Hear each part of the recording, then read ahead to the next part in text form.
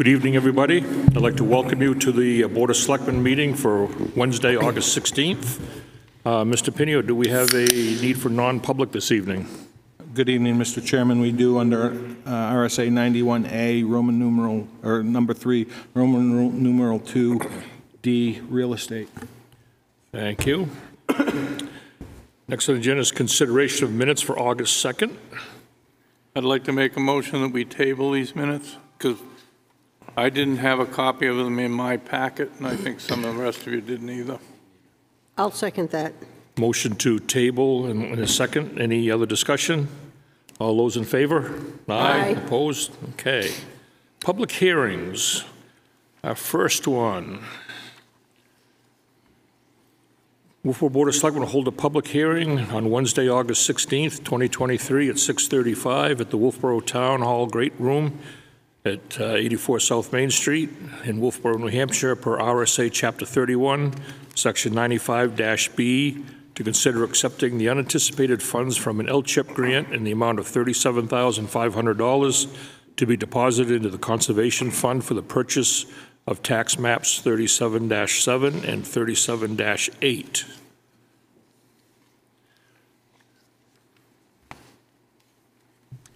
Hi, good evening. This is Lenore Clark, the chair of the Wolfeboro Conservation Commission. I believe this is now the fourth public hearing we've had relevant to this project, which began back in the COVID era of 2020. But for the benefit of the public that hasn't been paying attention to all four public hearings, the reason behind this project is to acquire a couple of parcels of land totaling almost 9 acres up in North Wolfeboro. It provides permanent parking lot and trailhead access to our Whiteface hiking trail. The property has already been acquired. It was purchased with the blessing of the Board of Selectmen back in January of 2021. And we agreed, the Conservation Commission agreed to pursue the purchase of the property with the agreement that we would pursue private fundraising either through donors or grants. And we were successful in acquiring an LCHIP grant in the amount of $37,500. So we are here to have a public hearing to accept the unanticipated funds, which will fund approximately a third of the total project. Another third has been funded by the Land Bank of Wolfeboro, Tuftonboro, and then the final third funded by ourselves. All right, thank you. I'll open up the public hearing. Does anybody in the audience have any questions or comments? Seeing none, we'll close the public hearing. Board members? I'd entertain a motion to accept this. I'll make a motion that we accept the LCHIP grant, the amount of $37,500 to be deposited into the Conservation Fund, purchase of tax maps 37-7, 37-8. Second. Motion by Dave, seconded by Luke. Any other discussion? All those in favor? Aye. Opposed? All right. Thank you. Next public hearing. Wolfeboro Board of Selectmen will hold a public hearing on Wednesday, August 16th, 2023 at 6:30 p.m. in the Great Hall, Wolfeboro Town Hall, for the acceptance of unanticipated funds less than $10,000 in accordance with RSA 31:95-B3 relative to a donation from WetGo in the amount of $833.34 to be designated for the work of the Wolfeboro Energy Committee. Do we have somebody here to speak to this? I do not see Nancy online. Do you want me to speak on it? Sure. What it is the Energy Committee had some events and they received donations at these events, and the donations went into an account with WEDCO, and now WEDCO is cleaning up some of their smaller accounts, so they want to have it transferred into the Energy Committee for use for future projects and anything the Energy Committee needs. Okay. Thank you, Brian. I'll open up the public hearing. If anybody in the audience has any questions or comments on this grant donation. Seeing none, I'll close the public hearing. Board members, any questions, comments? Yeah, I have a question. Is it going into a donation account? Okay, that's what's. Thank you. Any others? I'd entertain a motion to accept this donation. Motion to accept unanticipated funds less than $10,000 in accordance with RSA 31:95-B3 relative to a donation from WEDCO in the amount of $833.34 to be designated for work of the Wolfeboro Energy Committee. Second. Motion by Luke, seconded by Brian, to accept. Any other discussion? Seeing none, all those in favor? Aye. Opposed? Okay. Let's see. Next, we have temporary event permits. Wolfeboro Board of Selectmen will hold a public hearing on Wednesday, August 16th at approximately 6:30 to consider a temporary event permit for the Wolfeboro Area Chamber of Commerce to host Wolfeboro's Summer Street Fair and annual sidewalk sale days. This event is located at various locations in downtown, including Kate Park and Foss Field, from 6 p.m. to 9 p.m. on August 25th through the 27th of 2023. Hi. Hi, Mary. Mary DeVries on behalf of the Wolfeboro Area Chamber of Commerce. I'm sorry, I'm looking down at the mic. So we're looking forward to this as a new in our list of annual community events, and it does incorporate what traditionally on this weekend has been our sidewalk sale days. So sidewalk sale days is one of the activities in the event, and then we have included in the marketing of Wolfeboro Summer Street Fair activities and events, concerts that other organizations had planned over that August 25, 26, and 27 weekend. And so just creating a larger opportunity to draw people into the community, and that means our residents as well as visitors. So maybe they'll spend a little more time being here in our local community during that 3-day weekend. So we do have lots of yard games going on. If I could, Mr. Chairman, pass this Certainly. to the board. Thank you.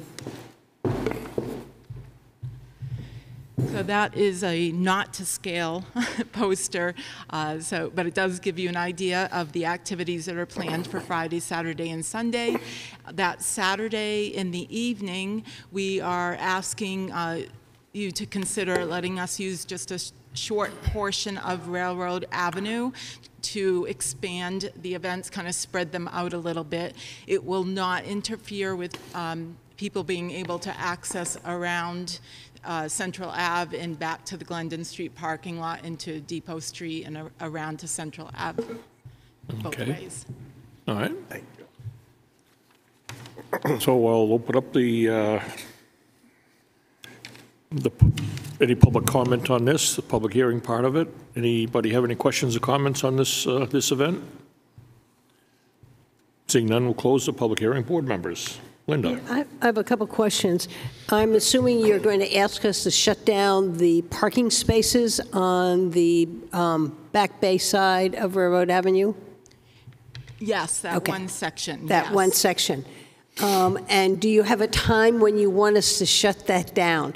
So it's because people will be parking there, and at some point we're going to need to have a time you'd like us to shut them down. Yep. So we would like the activities to be set up and ready to go for 6 o'clock, so we don't need a lot of time to do that, so maybe 5:30. If it's 6 o'clock, we can make 6 o'clock work. We didn't want to ask for any earlier than that time frame because I happen to work in that area. Okay. And just observing over the years, we feel like that will have the least impact on people trying to park in that area. And by closing it off, will create a safe environment for those family games. Okay. And we have volunteers for the Chamber of Commerce who have committed to being there to help with that close down in any way that is appropriate. And so in terms of, if I understand it, we've got a lot going on. We're going to have a movie in the park. Yes. You're going to run this. We're going to have the community bandstand going.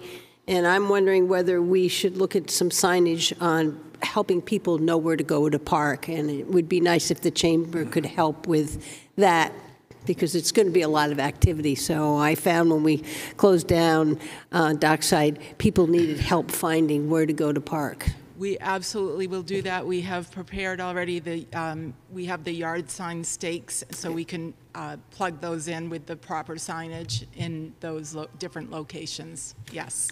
Thank and you. We'll have people power too. Okay, thank you. Brian? What if there are cars in the location that you want to close down, parked there when you're trying to close down and make room for those activities to start happening? Yeah, again, so this is the first time for this event, so we'll have this year to look back on and reflect how that works. We have discussed this in our team meetings, and we're a car or two or even three, we don't see that would have You can work around it. We can work around it, absolutely. And then, of course, if the people want to leave and they come in, we can work around that. Any other questions from the board?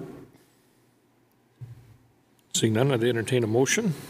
I'll move to issue a temporary event permit for the Wolfeboro Chamber of Commerce to host Wolfeboro Summer Street Fair and annual sidewalk sale days. This event is located at various locations in the downtown, including Kate Park, Foss Field, from 6 p.m. to 9 p.m. on August 25th through 27th, 2023, permit 2023-56. Second. Motion by Linda, seconded by Luke. Any other discussion? Seeing none, all those in favor? Aye. Opposed? Okay. Thank you. Let's see, the next temporary event is the Wolfeboro Board of Selectmen to hold a public hearing on Wednesday, August 16th at approximately 6:30 to consider a temporary event permit for the Wolfeboro Parks and Recreation Department to host a movie in the park on August 26th, 2023, from dusk till 11 p.m. in the soccer field at Foss Field, permit number 2023-57. Isn't that covered in this one? No, this comes through different. Park and Rec. We Parks have and Rec. an application from it. This is putting out by the Park and Rec Department. It's in conjunction, but it's not putting out by the chamber. Okay. Because it's listed on here. Yeah. So this is a basically movies in the park program in Foss Field. Christine's done this annually for quite a while now. She is having one here going along with the same weekend as the previous event we just talked about. So I'll open up a public hearing if anybody in the audience has any questions or comments. Seeing none, we'll close the public hearing. Board members, any questions, comments, or concerns? Make a motion for a temporary event permit for Wolfeboro Parks and Recreation Department to host a movie in the park on August 26, 2023, from dusk to 11 p.m. in the soccer field of Foss Field, permit number 2023-57. Second. Motion by Luke, seconded by Brian. Any other discussion? Seeing none, all those in favor? Aye. Opposed? Okay. Let's see, the next temporary event, the Wolfeboro Board of Selectmen will hold a public hearing on Wednesday, August 16th at approximately 6:30 to consider a temporary event permit for the Kingswood High School cross-country team to host a cross-country meet at Abenaki on October 12th, 2023, from 2:30 p.m. to 6:30 p.m., permit number 2023-58. Good evening. I'm Dan Place, the high school cross-country coach. And I'm Sarah Christian, the middle school coach. And we are requesting permission to host our one meet a year for both the high school and the middle school on the Abenaki trails. We've used these trails in the past, and then when COVID, it kind of went away. The Kingswood High School complex is not ideal to host a race. There is traffic involved and other sports going on that we have to interrupt. So the trails at Abenaki are perfect for what we look to do. We'd also like to have a training session or two over there. We've done that in the past, just so our kids are familiar with the course. And I think that's it. Okay. Well, at this time I'll open up the public hearing. Anybody in the audience have any questions or comments would like to speak? Could you come up to the mic, please? And, you know. Is this a multiple school event? Yes. There's typically our school and 2, maybe 3 others. Just for the record, that was Bob Lohman that came up to speak, so we got you covered. Any other questions or comments from the audience? Seeing now, close the public hearing. Board members? Yeah, You were me, Linda. Linda. We need an insurance policy. We don't have that at this time, and it said you need to contact the police department so they can find out whether you need any traffic help or any security during it. And as far as any practice, it's public land, and I don't see any problem. Okay. The event, I think you do, but for just a practice, I Our don't have AD it. mentioned insurance, Aaron House, so I can get in contact with him and have him Okay, send you that. those are the 2 I have. Brad? Yes. Also, we are going to be placing signage up there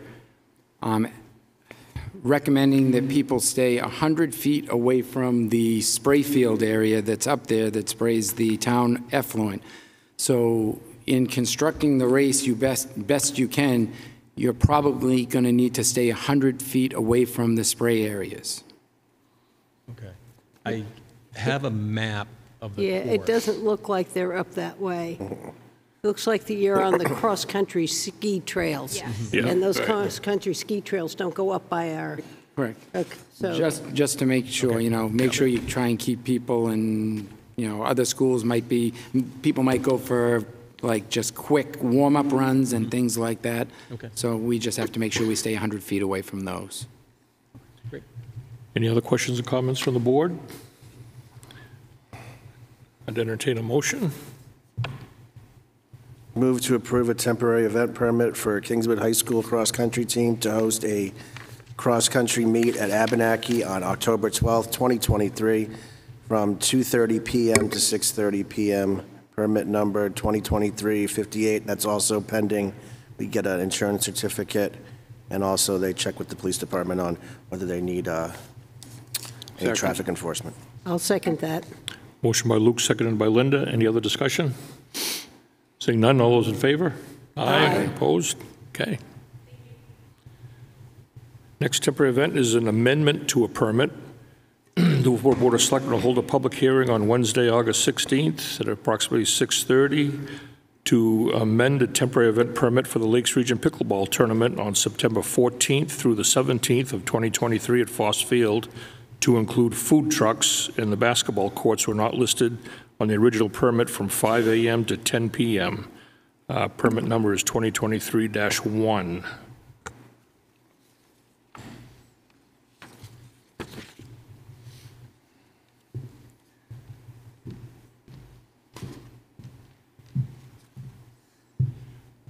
Good evening. I'm Joe Santoro with the New Hampshire Lake Region Pickleball Club. Yes, we have decided to amend the permit, with your permission, to allow for food trucks during hours of pickleball play. We now anticipate around 600 people will be there that weekend. That'll put too much of a strain on local establishments. So by having two food trucks there at a place designated by Wolfeboro Parks and Recreation, we hope to make it more comfortable for our players. Okay. I'll open up the public hearing to the public here. If anybody has any comments or questions. Mary? Thank you. Very much in favor of the event. The Chamber of Commerce is willing and available to communicate to the local restaurants in anticipation of an increased need for staff and services on that day. Be glad to work with the organizers of the event on that. It's a time of year where they may appreciate that larger capacity at the restaurants, but just wanted to say we are available to help with any communications on that. Thank you. Thank you. Any other comments or questions from the public? Close the public hearing. Board members? Yeah, it looks like we also have to update the application to make sure that the basketball courts are included, which wasn't in the original permit, but you're going to use the basketball courts for?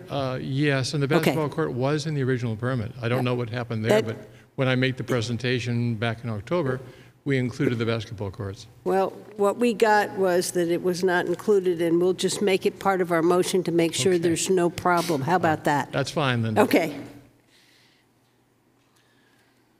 And I believe you've also, thought I saw somewhere in here that you've kind of worked out the location for the food trucks to be. Christine, yeah, wants it somewhere near the pavilion, but Yep. off the grass accordingly, and we're going to have these, make sure these trucks bring their own generators so we don't use town facilities. Yep.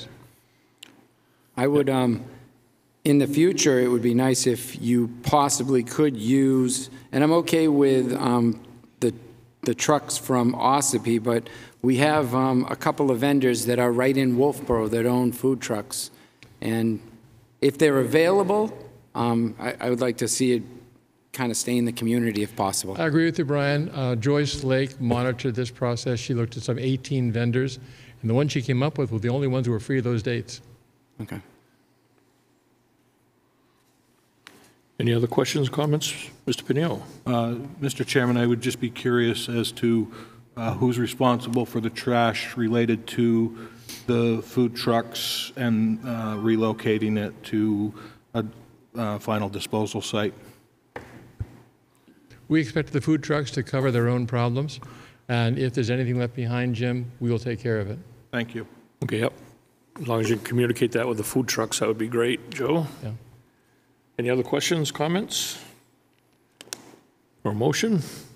Yeah, I'll move to amend permit 2023-1 to add food trucks and to update that the basketball courts are also approved and that they will address trash. Do I have a second? Second. Motion by Linda, seconded by Luke. Any other discussion? Seeing none, all those in favor? Aye. Aye. Opposed? All Thank set, you, Joe. ladies and gentlemen. Okay, next on our agenda is a bulk vote, which includes the weekly manifests. August 4th of $3,132,461. August 10th of $160,284. And August 11th, $184,211. It's property tax refund abatement applications. There's denials on those. Intent to cut wood and property tax credit exemptions are included. So,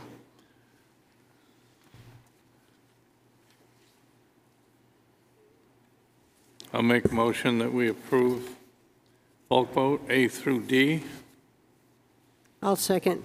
motion by Dave, seconded by Linda to approve the bulk vote, items A through D. Any other discussion? Seeing none, all those in favor? Aye. Opposed? Okay. Next, we have no board committee or appointments. Under new business, the budget, the July budget, actual versus the budget. Seems like I was just here, but Catherine Carpentier, Finance Director. I will give you a quick overview of July 2023 actual versus budget report. As of July 31st, the general fund operating budget is at 64%, which is a little slightly higher than the 7-month average of 58%. The revenues for the general fund are at 71, which is also a little higher than the 58%. Motor vehicles continue to come in strong, and we've got half of the taxes booked.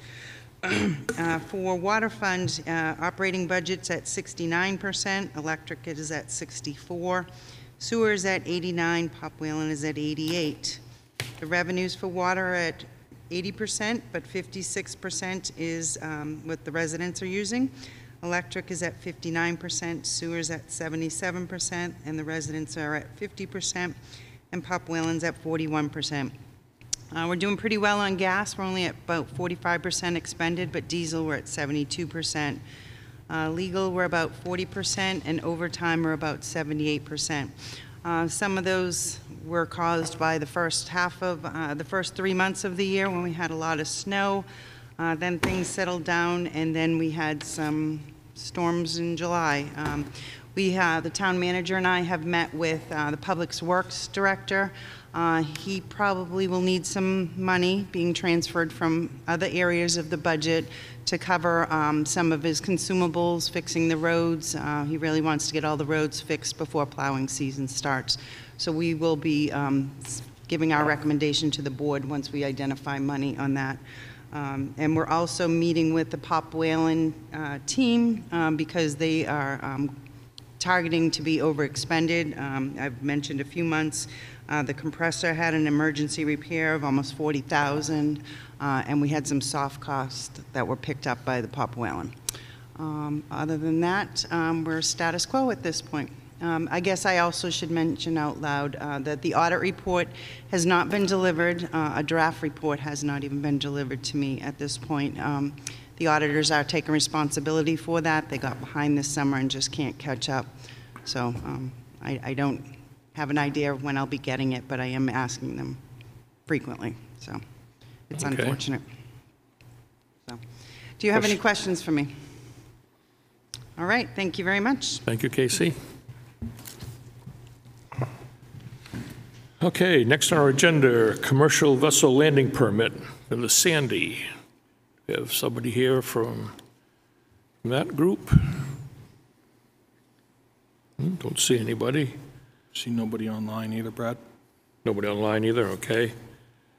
For the public, what this is the YMCA camp of Greater Boston has a boat called the Big Sandy 2, which comes into town about 10 times during the summertime, was it once a week, I believe? And they bring the kids in, they come and get ice cream, stuff like that, and head back out to the camp. So they weren't aware that we had they used to just come in and park at the dock. It was not a problem. Just now it's so busy down there. They found out that we have a permit process for commercial landing permits. They put an application in for to be able to come in here and do it that way. So, board members, do we have any? We have an insurance certificate from them, and they don't need a sign for anything because they're not giving rides out at all. Move to issue the Sandy a commercial vessel permit for 2023. Second. Motion by Brian, seconded by Dave. Any other discussion? All those in favor? Aye. Opposed? Okay. Now we have an appointment here from David Shea regarding a Mass Landing Marine Patrol boat parking area there.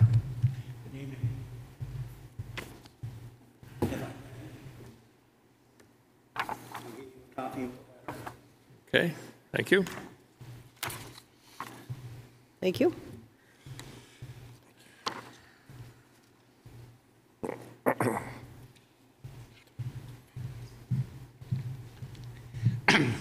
Thank you for letting me speak tonight. The topic of marine safety in our local lakes. I live at 17 King Pine Road, also known as King Pine Lodges on Crescent Lake. I've lived there since 2003 when my wife and I purchased the cabin. I've been in, on, or around Winnie, Wentworth, and Crescent since 1969 after getting out of the service. In 2022, I wrote to the town manager and the chief of police about a serious safety issue on Crescent and Wentworth Lakes. The number of times we've seen the Marine Patrol on the lake has dramatically reduced over the past few years. I've shared with the town officials a letter I received from the Marine Patrol agent for this area.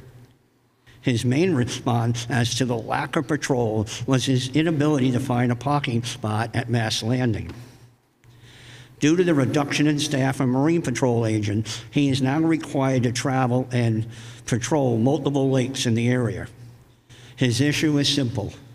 When he arrives at Mass Landing, after he tries to launch his craft, there is no spot for him to park his truck and trailer.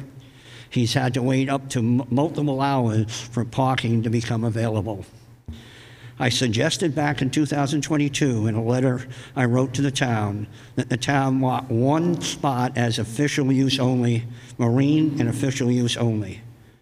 While the town cannot address the issue of Marine Patrol staffing, they can make it easier for the Marine Patrol to do their job when they come to the lake. If on any day you stop at Mass Landing, you will find multiple cars in the upper parking area for more than a few days. I believe some of those cars are island owners.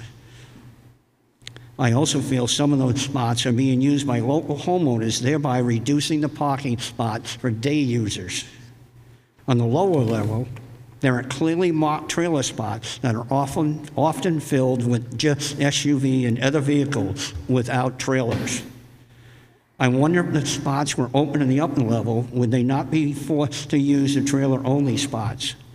Since there appears to be no enforcement of the trailer-only rule, the next reasonable solution to the Marine Patrol parking is to grant one spot for their use. While police and law enforcement presence alone does not stop 100% of the lake issues, any activity by a patrol agent does help reduce the dangers on the lake. The owners of the lake property on Wentworth and Crescent deserve better service from the Marine Patrol. The town can help in this matter by simply marking one spot for their use. Respectfully, I request you respond to this request and grant the request that will improve the safety of all boaters and lake users. Thank you for your time.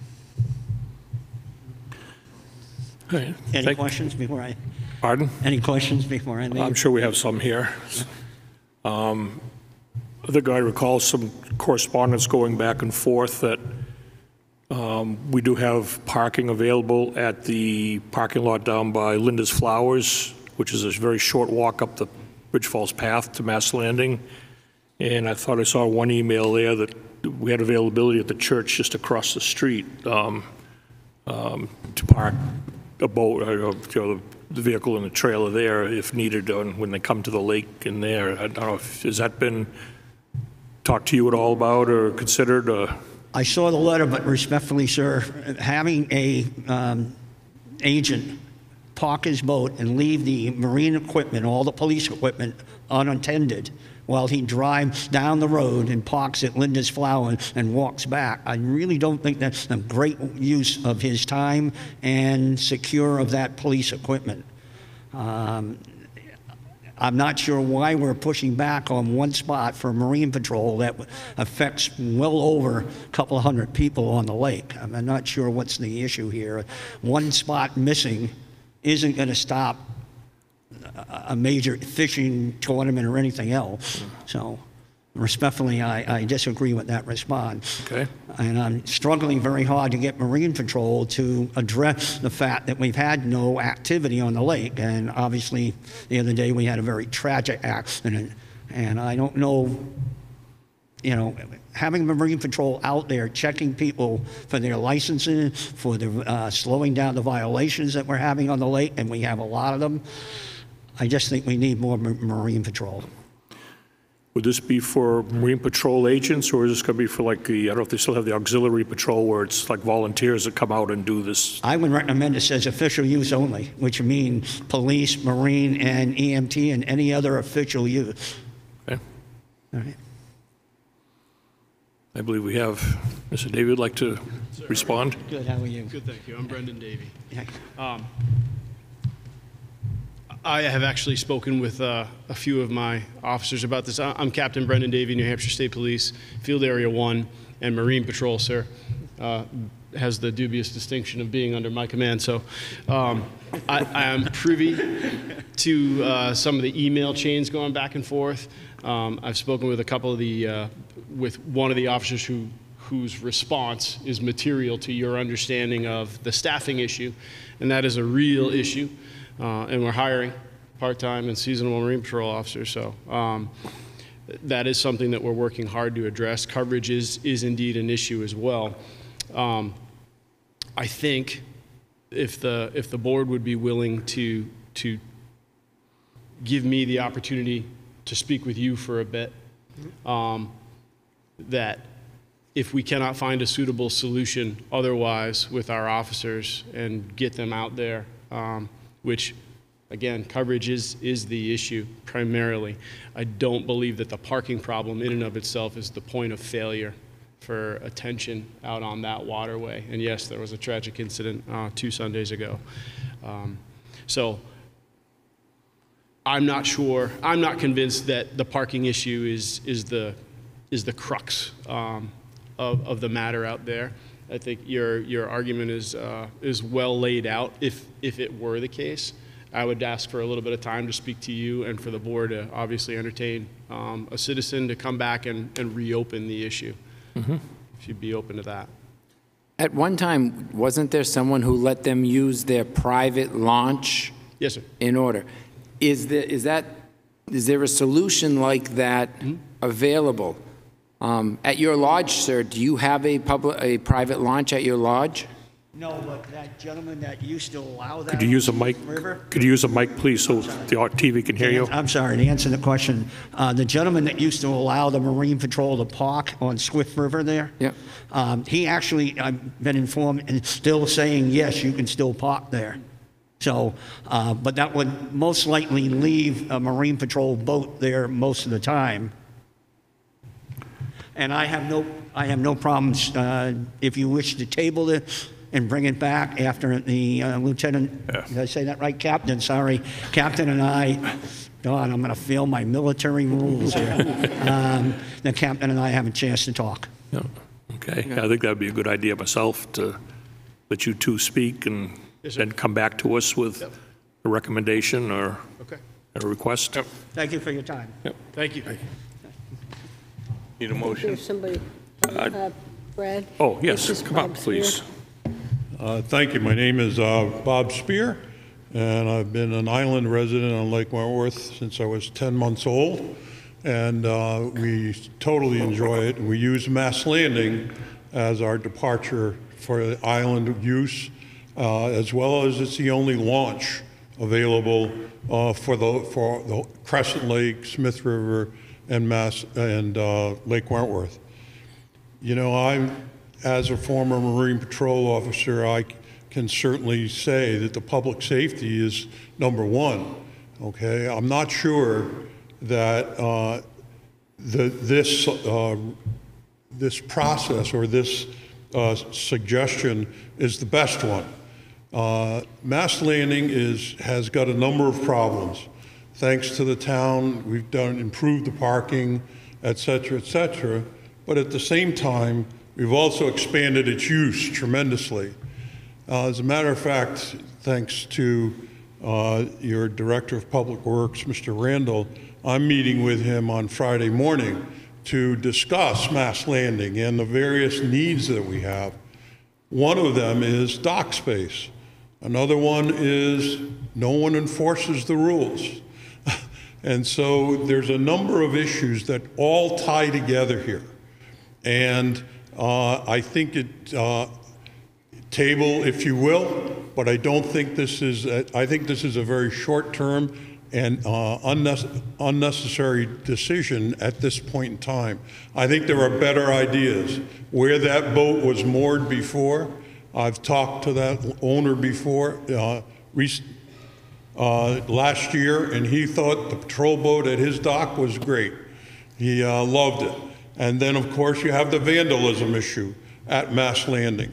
So there are a lot of issues, and it needs to be thoroughly vetted. And believe me, this is not about, you know, curtailing public safety or not wanting an officer on the lake. It's, in my personal view, having an officer on the lake for half a day a week to patrol is not enough, anywhere near enough, and we need more patrol. And so to tie up a dock space on Mass Landing 7 days a week, 24 hours a day for someone to use for a shift, or half a day, pending, of course, emergencies, which are very important. I get that. We need to think carefully about it, and we also need to look at the larger problems of Mass Landing and look at the totality of it. I talked with your previous Director of Public Works about a plan for Mass Landing, and he was supportive of that. We just never had the time to put that together or to present it to the board. So I'm saying to you as an Islander, knowing that the parking is extremely limited, and that designating one spot for a Marine Patrol boat doesn't seem to make a lot of sense. So if you have any questions, I'll be glad to answer them, but thank you for your time. Thank you. Anybody else want to make any comments? All right, board members? I would like to make a motion to table this appointment and reschedule it when, after he has talked to Marine Patrol, and maybe we've also had some input from our Public Works Director. I'll second that. A motion by Linda, seconded by Dave. Any other discussion? All those in favor? Aye. Aye. Opposed? Okay. Next on our agenda is employment for Peter Webster regarding the Hawkers and Peddlers location. Is he here with us tonight? Nope. Don't see him. I think we'll just Could table that? table Yeah, it. Yeah. that's right. Motion to table Hawkers and Peddlers location? Second. Motion by Luke, seconded by Brian to table this one. Any other discussion? All those in favor? Aye. Opposed? Okay. Next is the Central Dispatch Capital Reserve Fund request for $290,000 and $242. So you may recall over the past several years, we've been putting money into a capital reserve fund for the ultimate replacement of the dispatch console.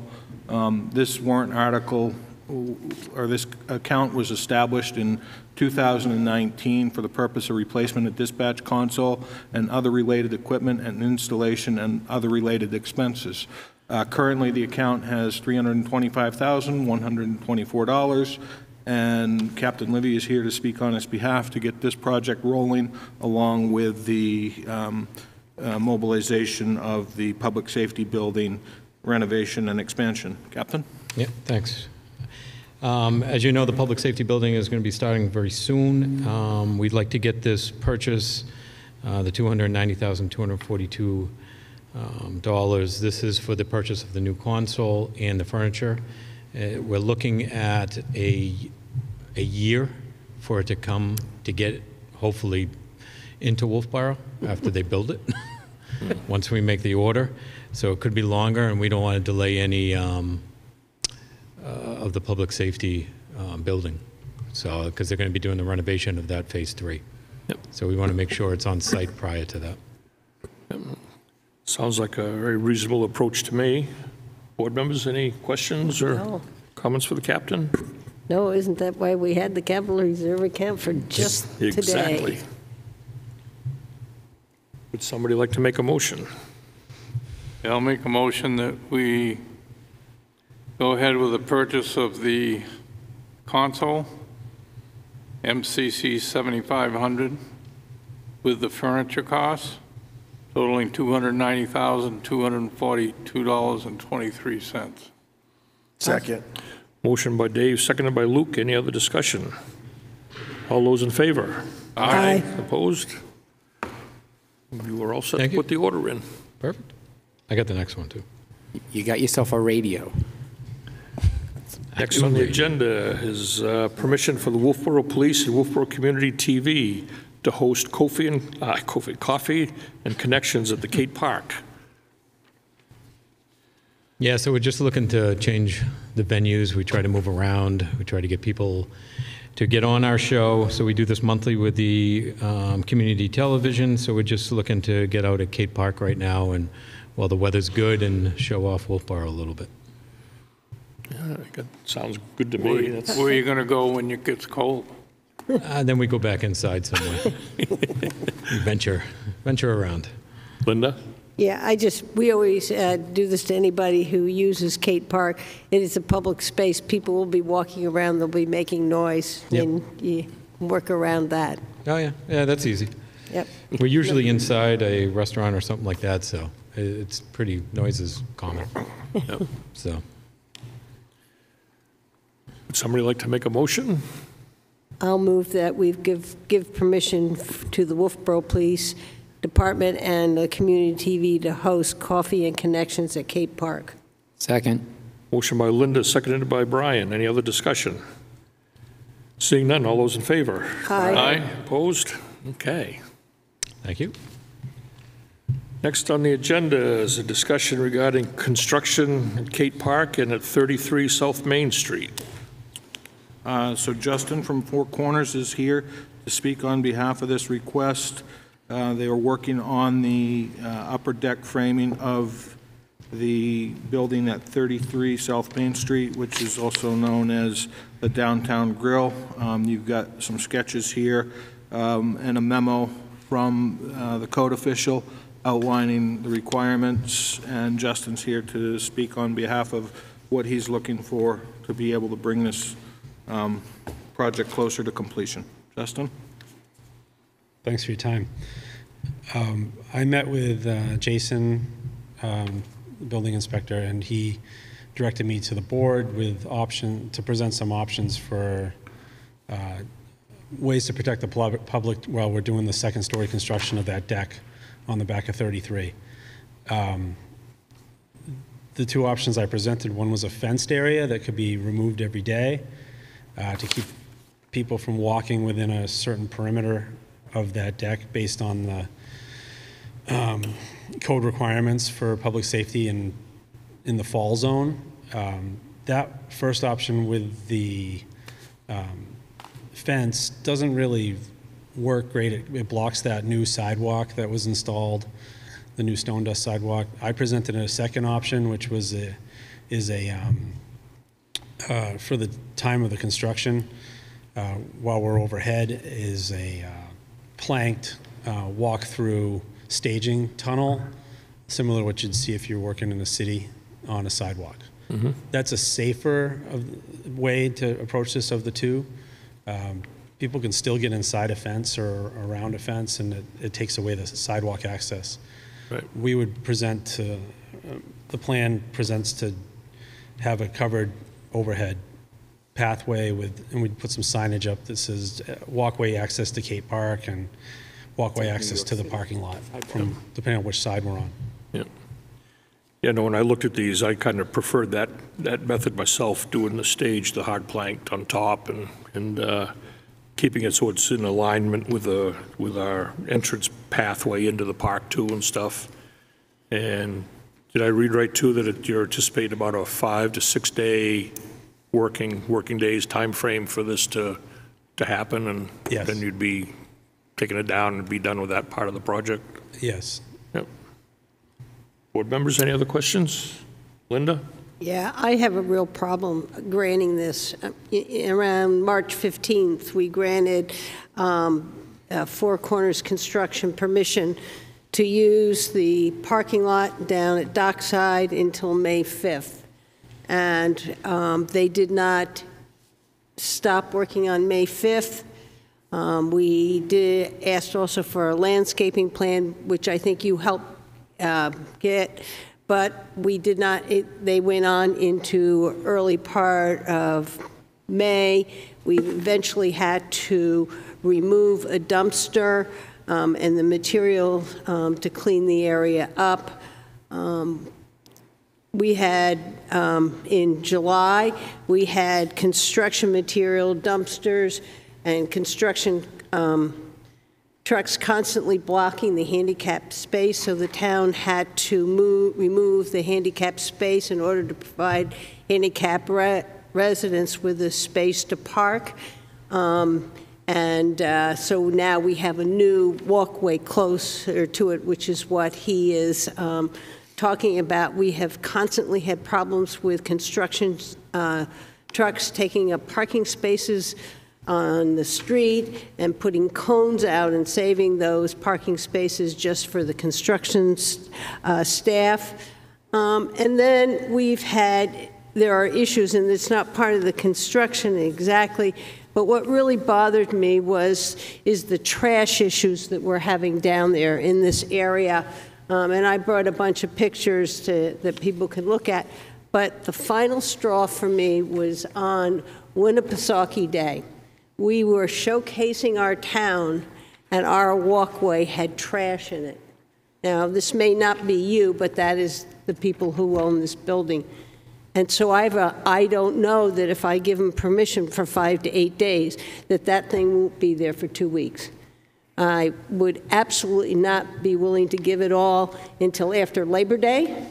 I think the public has looked at propane tanks, trash, had their walkway blocked, and I think that we should at least, if people agree to do it, that we have to make sure that it's after Labor Day and the last couple of weeks of summer that we have the downtown there looking as best we can. I see it as a total lack of regard or respect for the residents of this town or our ordinances. I have a question. When? There's no when. So there's a couple of pictures and plans and instructions, but there's no when. When were you expecting to do this? We can't move forward on it until we receive approval to do this, and then we have to get the permit in hand. We applied for it 2 months ago. So you've applied for the permit and we're ready to do it. From our town. You've applied for a permit from our town 2 months ago, and it hasn't been granted For the yet. phase 2, it hasn't been granted, and it's been hung up on this. And it's been hung up on this. So what is your expected, say that we approve this and your permit comes through in the next week or two, when were you expecting to do this? Immediately, as soon as we receive the permit. As soon as you It's receive been, I believe it's sitting, waiting on this, according to Jason's office. Okay. Well, has anybody heard that? Yeah, it's the first time I've heard that. Me too. That Jason's waiting for us to approve something, to issue a permit? Am I missing something here? So he will not issue the permit until there is a plan to deal with the walkway. And he's using our land. He's using public space. That's why it's got to come to us, and we're the only one who can grant permission on public land. Correct. All right, I personally would just soon see the scaffolding with the planks on it so people can get by. The when is the same question I had, Brian. Is when is this going to be done? I will agree with Linda that personally I don't think it should be done or started till after Labor Day. And if we need a motion to that effect, I will make the motion that we approve this, subject to them using the scaffolding with the planking, and that it not be started till after Labor Day. And not during Columbus Day. Well, they should have it all framed and done in 5 to 8 days. If they get pushed up, I wouldn't want it done on Columbus Day weekend either. Yeah, but even if you compensate for some weather, 5 to 8 days of work with the scaffolding up, I mean, if it goes into 2 weeks, it's still not going to get into October. So maybe we should put a range that it needs to be done. What day is Labor Day? It needs to be the 5th through the 14th would be 8 days. So Labor Day is the 5th? No, 5th of September. If we give them the date of the September 5th through September 14th is a time period. That gives you your maximum 8 days, which is what you wrote. And after 8 days, it needs to come down. I mean, I don't mind doing September 6th to September 20th or something, and they can have it for 8 days in that window.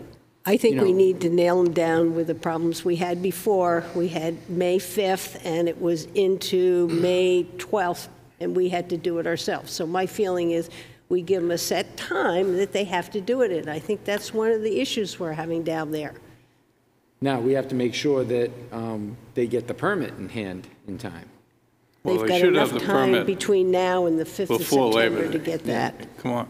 I'm sure whatever, if we do an approval of something tonight there, Justin will be in tomorrow morning to get the permit from Jason, and they'd have details on what our motion is, so, for the dates, so.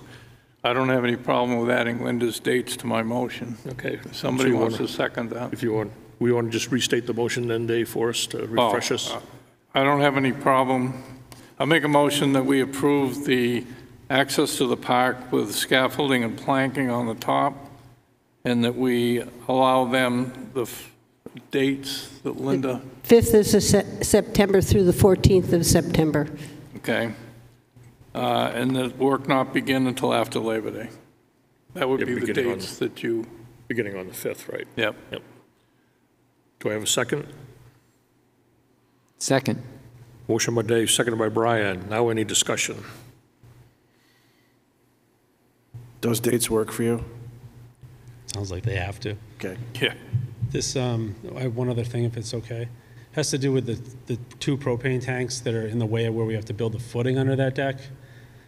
We need to just set them aside 4 feet so we can dig the footing and then put them back. And we've had some pushback in that request, and not sure where that lies. They block our way to do it. Where are you going to put them? Are you going to put them on town property? Right beside the 2 that are there that are already on town property. Well, you have a lease for the 4 of them. I don't. Or license agreement. Well, I'm assuming you're speaking for the owner of the building who has hired you. So that's what's... Well, why don't we, let's deal with this motion that we have on the floor first, with just the construction dates for the deck itself there, that we can talk about the propane tank separately. Any other discussion on the motion for the dates of September 5th through the September 14th? Seeing none, all those in favor? Aye. Aye. Opposed? Opposed? Okay. Now we could talk about the request to move the propane tanks to put the footing in. How long a time frame would you, are you talking a couple days? 2 days. Are they going to be moved and still connected? Yes. Disconnected and moved? They have to disconnect them, move them, and then reconnect them. I had submitted a sketch on this We don't have it. quite a while back. Okay. And who will be doing the disconnect and the reconnect? Eastern. Eastern Propane. And where will it's the 2 that are closer to the water? Correct. And where will they be putting them? Just 4 feet to the right? No, they would move them beside the other 2. Behind the other 2 from the water? Well, you can't, there's a big lilac behind them. Yeah. So it would be adjacent, just, there's 4 in a line. Yep. Picture these 2 closest Yep. to the lake setting to the side. Okay, so they'll be beside the other 2. Correct. Then if you were to do that, would you put a caution fence around them or something? Yes. And you'll be 2 days only. That's it. We don't need to deal with that. So what we could do to address this is we could have another motion with the dates of being the 5th, maybe through the 7th, which gives them an extra day if there's weather there. It gives you, 2 full days, and then the next day to get it all back, cleaned up, and put back together. I don't know if the board thinks along that line. Sorry to interrupt. The only issue with that is whether the gas company can accommodate that day. Whenever they could accommodate is really when it would start the clock. Yeah. I would want them to be sitting out there for another week afterwards just because they can't get there, so. So then why don't we do this? Why don't we take and, if we do, we might have to amend our motion. We might have to approve this based on now that we're finding out when propane company can move the tanks, because the tanks have to be moved first, then the scaffolding has to be set up, then the footings can be poured, and the deck can be corrected. So if the propane company doesn't fall in their position, then everything else goes to heck in a handbasket, and we're back at square one. So how can we figure out how to get this so that it works, and it's only 8 days, and it's all done? I think if we give them those dates to work within, and they have to do it then. Yep, and if they can't, then they have to come back. Yep. That's what they got. Just come up with some different dates and, redo this whole thing again. But to leave it open-ended, I think would be tough right now with everything we've had to deal with this whole, with everything going on down there. It's not necessarily, it's not all Justin's fault here. It's, some of it's, we're having issues with See, my the owner, brain, so. my brain says this, give them now, let me finish before anybody jumps down my throat. Give them a 3-week window. In that 3-week window, they're only allowed 8 days. They notify the town 48 hours in advance when the propane company can start their project. The clock starts at that time. They have 8 days to get it done. End of story. That's the way I would do it, but give them a begin time no earlier than the 5th and a drop dead time of maybe the 21st, 22nd, something like that. So, but they're only allowed to have scaffolding up 8 days, the tanks move for 2 days. So it's still all the same process, but it gives them 8 days that fall in a window of time. That's the way I would do it so we can get the damn thing done. I think with this, personally, I think with this lead time now of where are we in August 16th here, so you got over 2 weeks of lead time to get them, everything lined up and stuff. I think that would be enough time to work with Eastern to say, I want to have you guys there on the 5th to disconnect and relocate the tanks, and at the same time be back on the 8th to move them back in line where they're supposed to be and hooked up again. Done deal. That's the way I would approach it myself, but. I just don't know what their lead time is. I don't think anybody here does right now. Knows what is? I think none of us know what Eastern's lead time is right now. We have enough lead time so they can schedule that in. I think they'd be flexible enough to do, that's not a very big job for them to come down, relocate them, and hook them back up. They'd be in and out of there in an hour, I would imagine. Do you see a problem with that? Do you think if you called them tomorrow, they could do it? I can't speak for them. I've had longer lead times on more simple things with them. Tank deliveries, tank removals.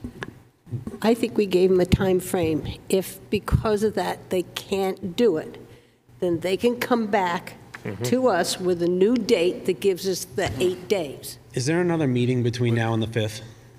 No. Another selectmen's meeting? Or is there a way to convey this, a time structure to Jim that gets to you folks for some sort of approval? So you do meet on the 30th? That's right, too, yeah. We have a meeting, right? So we will be getting together on the 30th on another matter. If we had to, we could. We could amend the days, but at this point, we leave them. It gives me as 2 is. weeks to put a schedule together for you guys, if that's fair. What was that now? That gives me 2 weeks to put a schedule together for you folks. Yep. Yep. And then present it. I don't know, will it require me to come back if I have a defined schedule, or would I just be presenting a timeline? If you've got a defined schedule, I think they can probably make a decision. So if we have this schedule and you meet it, you could just let the town manager know that we're on that schedule that we approved. If not, then you can come back on the 30th with an amended schedule and we will have to reapprove. Fair. Or revisit, rather. Not necessarily reapprove. Yeah. Revisit. Approve again. So what does the board think about, giving them, at least at this time frame, give them, the time window for the propane tanks, and if he ends up working it out with Eastern, they can fall within that, then you don't have to come back for anything. You just inform the town manager or Jason that, we're in that time window, and would anybody want to entertain that for a motion? So moved. Yeah, second. Motion by Brian, seconded by Luke to allow a time frame from, I believe it is September 5th through September 8th for the relocation and reinstallation of the propane tanks. Correct? Any other discussion? What is it, only difference from the last motion is that the propane tanks are included? This is strictly dealing with just the propane tanks separately, is on their own time frame within the window that In the window we've already given them. We've already given them, right.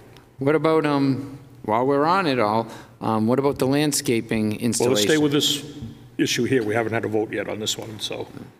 Any other discussion regarding the relocation of the propane? Seeing none, all those in favor? Aye. Opposed? Opposed? 4 to 1, okay. Brian? Landscaping, the fall, the spring.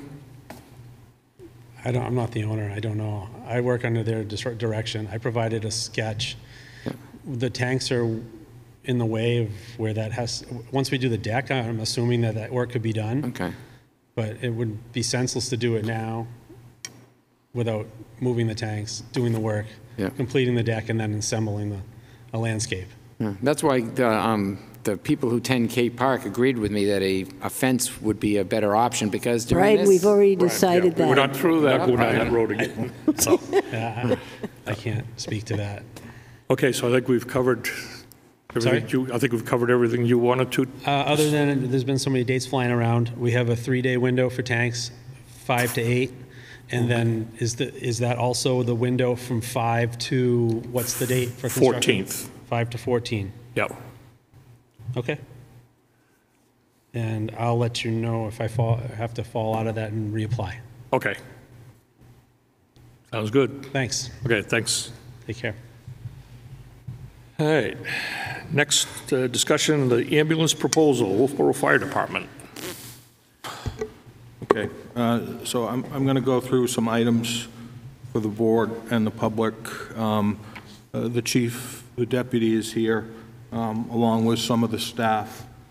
This is essentially going to be a 50,000-foot view of the anticipated expenses for an ambulance operation, and some choices that we've got to make pretty soon so that we can move forward. Our goal going forward will be on the September 6th meeting to try to hold a public hearing for the purposes of discussing the capital reserve fund and whether or not those funds can be used for the purchase of a used ambulance. That came to us at a recommendation from the town attorney based on the way that the warrant article was originally crafted and the position where we are in moving forward. He thinks we do have some flexibility on that. From that point, we're hopeful that same evening we will be able to give you again, a 50,000-foot view of what we're looking at for anticipated revenues for the ambulance if we were to bring this in-house. And then we're hopeful by the end of September, I think it's for the October 6th Board of Selectmen's meeting, to have the complete business plan put together with a series of recommendations to you for the budget process. So where we're at today is the town issued an RFP earlier this year for ambulance services. We received 2 bids. Those 2 bids contained multiple options for services for the town. The incumbent provider, they did not bid on the contract for a variety of reasons. The current ambulance contract does expire December 31st, 2023 with Stewart's Ambulance. There is the option inside of that agreement for an extension. Wolfeboro Fire Rescue is currently licensed as a non-transport EMS unit with the state of New Hampshire, and at this time they are not equipped with the abilities to transport patients. Ambulance services, based on the responses we received for the RFPs, they varied from $1.472 million all the way down to $600,000 for the year 24, and then going up. Currently, under the 2023 contract, we're spending $275,953. So no matter what we do, come the 2024 operating budget, we're going to see a significant increase in ambulance service costs for the town of Wolfeboro. One of the reasons why Stewart's Ambulance did not bid on the contract, they do believe that the town of Wolfeboro is in the best position to provide 911 response services, ambulance services to the town. They looked at this in Laconia in 2018. At that time, there was a lot of contention about the contract and the ambulance service operated by the city of Laconia, and it came back that Laconia was the best way to operate it through their fire department, and they continue to do that today.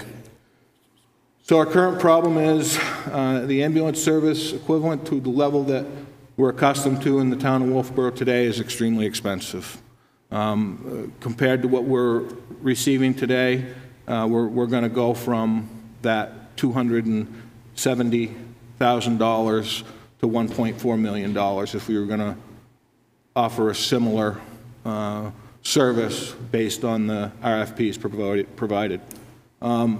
The town currently is not in a great position to take on this beginning in January of 2024 because of the public safety building construction, equipment, funding, and funding boils down to staffing. That's going to have to go in front of the voters. The current contract that we have has paramedic level services within it. The chief and I have been having conversations. We need to have a conversation with the hospital regarding their paramedic level intercept service so that we can hopefully operate at the advanced EMT level, which is lesser than the paramedic. Paramedic is in excess of 1,400 hours of education and about the same amount of time in clinical time to be able to get licensed. It's a 2-year program, several $1,000s, not including the cost to put the student through it. And then the EMT, which is known as the basic, that's simply a 100-hour course. So what is our solution going forward? We believe the best way to do this going forward is to enter into a 1-year contract with Stewart's Ambulance Service. I've had conversations with the principal of that firm. They are willing to do that, but it's going to cost us some money. This will give the Fire Rescue Department the opportunity to hold public information sessions prior to the 2024 town meeting. And when we move into that 2024 town meeting, we're going to have to be preparing for the 2025 takeover of fire-based EMS, if that is the decision that the Board of Selectmen and the town decide to go. So as noted, suggested that we create 3 warrant articles for consideration in 2024. Ask the voters to consider fire-based ambulance services beginning January 1st, 2025. The big takeaway on that is the staffing is pricey. Discussions about a lease purchase of a new ambulance. In your packet, the chief has provided you a CIP program outlining the replacement of ambulances. Additionally, to establish an ambulance revolving fund to try and pay for some of these ambulances and capital expenses associated with the business as it goes forward. You know, the replacement of a cardiac monitor is $50,000. That's a big ticket item. Replacement of a stretcher is $30,000 to $40,000. All these items are extremely expensive, and they need to have access to the funds to be able to replace them in the event of failures. Should these articles fail, I think the best option that we have is to, after those warrant articles fail, go to the reissue the RFP for ambulance services to take on ambulance operations for the town of Wolfeboro effective January 1, 2025. How else can we address the problem? At that point, January 1, 2025, the public safety building will have reached a point where ambulance services can be operated from that location without a whole lot of a lift there. We're hopeful on September 6, 2023 to hold a public hearing for the Board of Selectmen to garner input regarding the existing capital reserve funds to determine whether or not we can secure a used ambulance. I've had conversations with you. The chief has found a used outfitted ambulance in good condition. We've got to put some more hands on it, but we believe that it's a good starting base for us moving forward. Additionally, work to secure a one-year contract with Stewart's Ambulance to get us through December 31, 2024. That will allow us, effective January 1, 2025, to start the business. Time for staffing to become confident and comfortable caring for and transporting patients during transport. Time for staff to secure additional training if they so desire. Spread startup costs over additional fiscal years as opposed to just 2. Reduces the chance of impact due to negotiations because the current employment contract expires December 31, 2024. So, contracted service, today we spent about $276,000. The equivalent level based on the RFPs we received in 2024 will be $900,000. Then it'll go to 927, 954, and then in 2027 it'll be 983,000 based on the low bid. So the staffing levels. I put together a concept for you a few weeks back that contemplates the very lowest level of staffing required to operate this service. That very low level states that if we were to do this compared to the $900,000 contract in 2024, it would be a savings to the town of $218,000. When we get into 2025, it would be a savings of $541,000, and this is compared to the contracted service. 2026, savings of $623,000, and then 2027, savings of $671,000 compared to a contracted service. Again, this is the very bare minimum of staffing to do this. And I don't know if that bare minimum is the solution. Luke. So this is with one ambulance, right? This would be with 2 ambulances. 2 ambulances, but one is minimum staffing of 4 per shift. Today. Not what we have today. Not what we have today. Okay. Then we had the meeting, and you had asked, what is it going to cost us for the equivalent of what we have today for the town of Wolfeboro to operate this? The chief and the deputy went through the spreadsheets that I had developed and updated it. This is what it looks like. So to run this business, changing the operating model to 42-hour work week from 48, it's going to cost the town an additional $213,000 in 2024 compared to a contracted service. Again, this is staffing of level of 5, which the chief and deputy believe will give you the equivalent of what you have for operations today. And then from that point out, it's fairly equivalent to a contracted service. So this level brings it very close financially, and again, it does not contemplate the revenue end of the house. That's what I was just going to ask. That doesn't include the revenues that we could receive. So again, this tonight, we're just talking about expenses.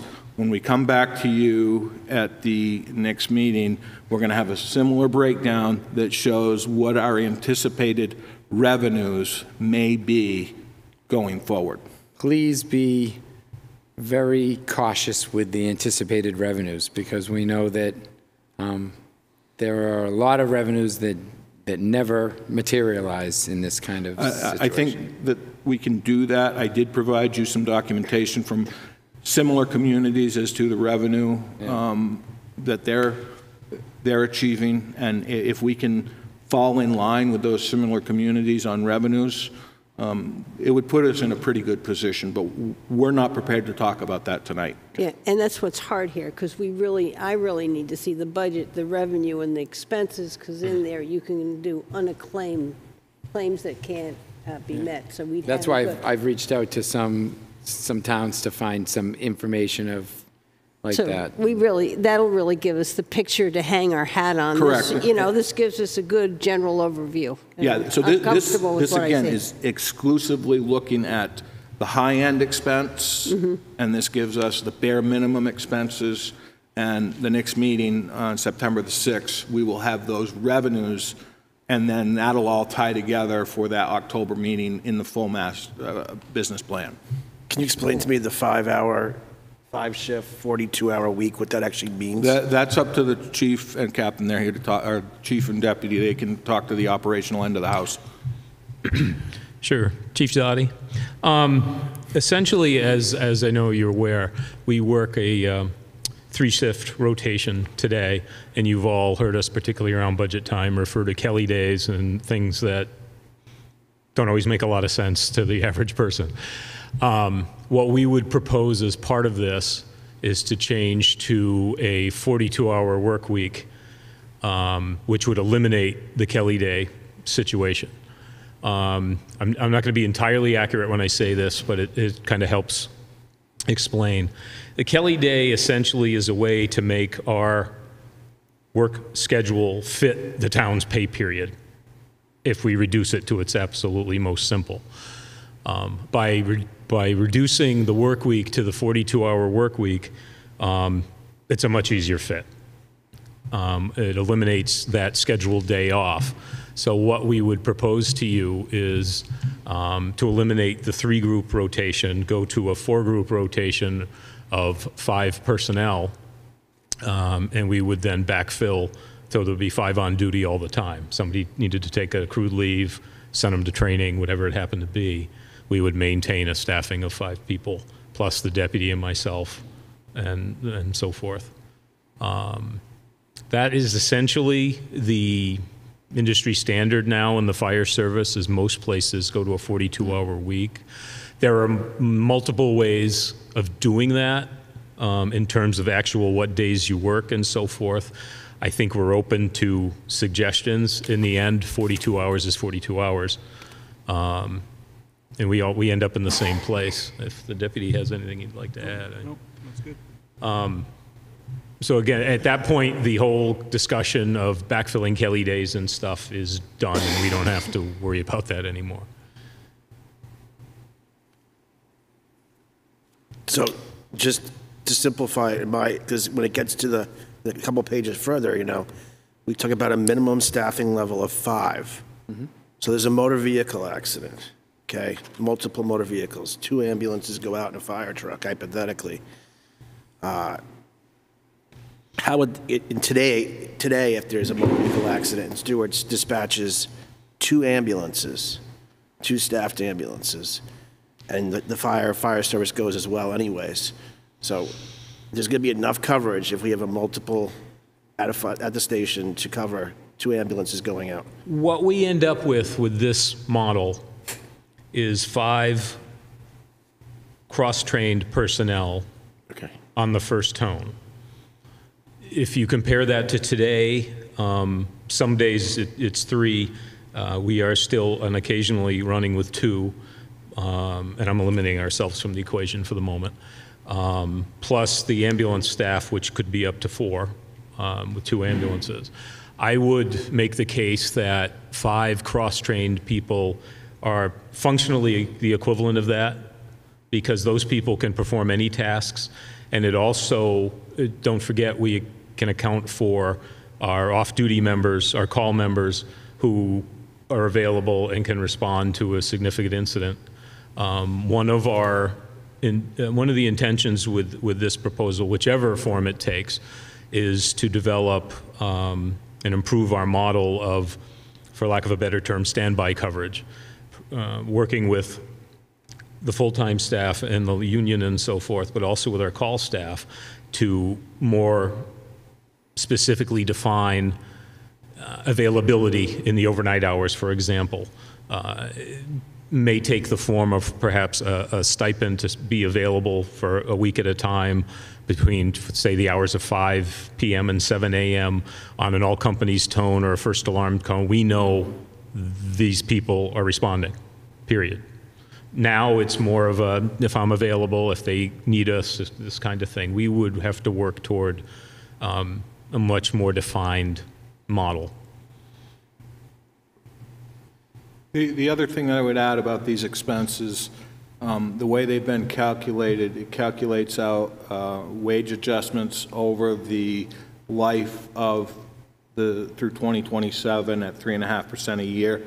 And it also contemplates health insurance with a 5% increase over the years, starting out with family plans for everybody. Right. So we went to the top end. We went if you worst will, case scenario. try to be as transparent as possible. That's good to know. Conservative is good. The backup material that we provided also includes anticipated costs for protective clothing for new hires on top of our normal budget for that sort of thing. We've anticipated uniforms, we've anticipated physicals, we've anticipated increased fuel costs for more vehicles, vehicle maintenance. I can't stand here and tell you that those 4 years that we've projected out are our complete budget for the next 4 years, but in the most relevant way to this proposal, I think you'll find we've accounted for the bigger ticket items. I wrote Jim, and I would like to see us have a fire budget and an ambulance budget so that we know that this is all related to the ambulance and that's for the fire. And if you have staff going over, we do that in public works and water and stuff. It makes it clear for us what pertains, in my mind, to the ambulance and what is to the fire. I think it can certainly take any form that the board feels is appropriate. I don't see any particular problem with that. As one, it would work best for me. I think it would be easier for the voters to be able to look at it as well. It would save us a lot of paperwork. And I just want to make a mention. I found a document online. I shared it with Jim. I'm sure Jim already had it, though. Printed on 8/15/2023. And it's a 25-page document from the State of New Hampshire Department of Safety Division of Fire Standards, Training, and Emergency Medical Services. And it lists every EMS unit in the state.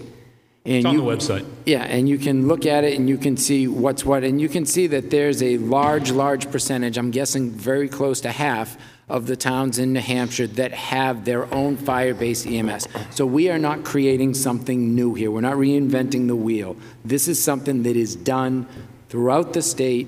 And so I think people can feel comfortable. And, by the way, our town manager is an expert in this situation.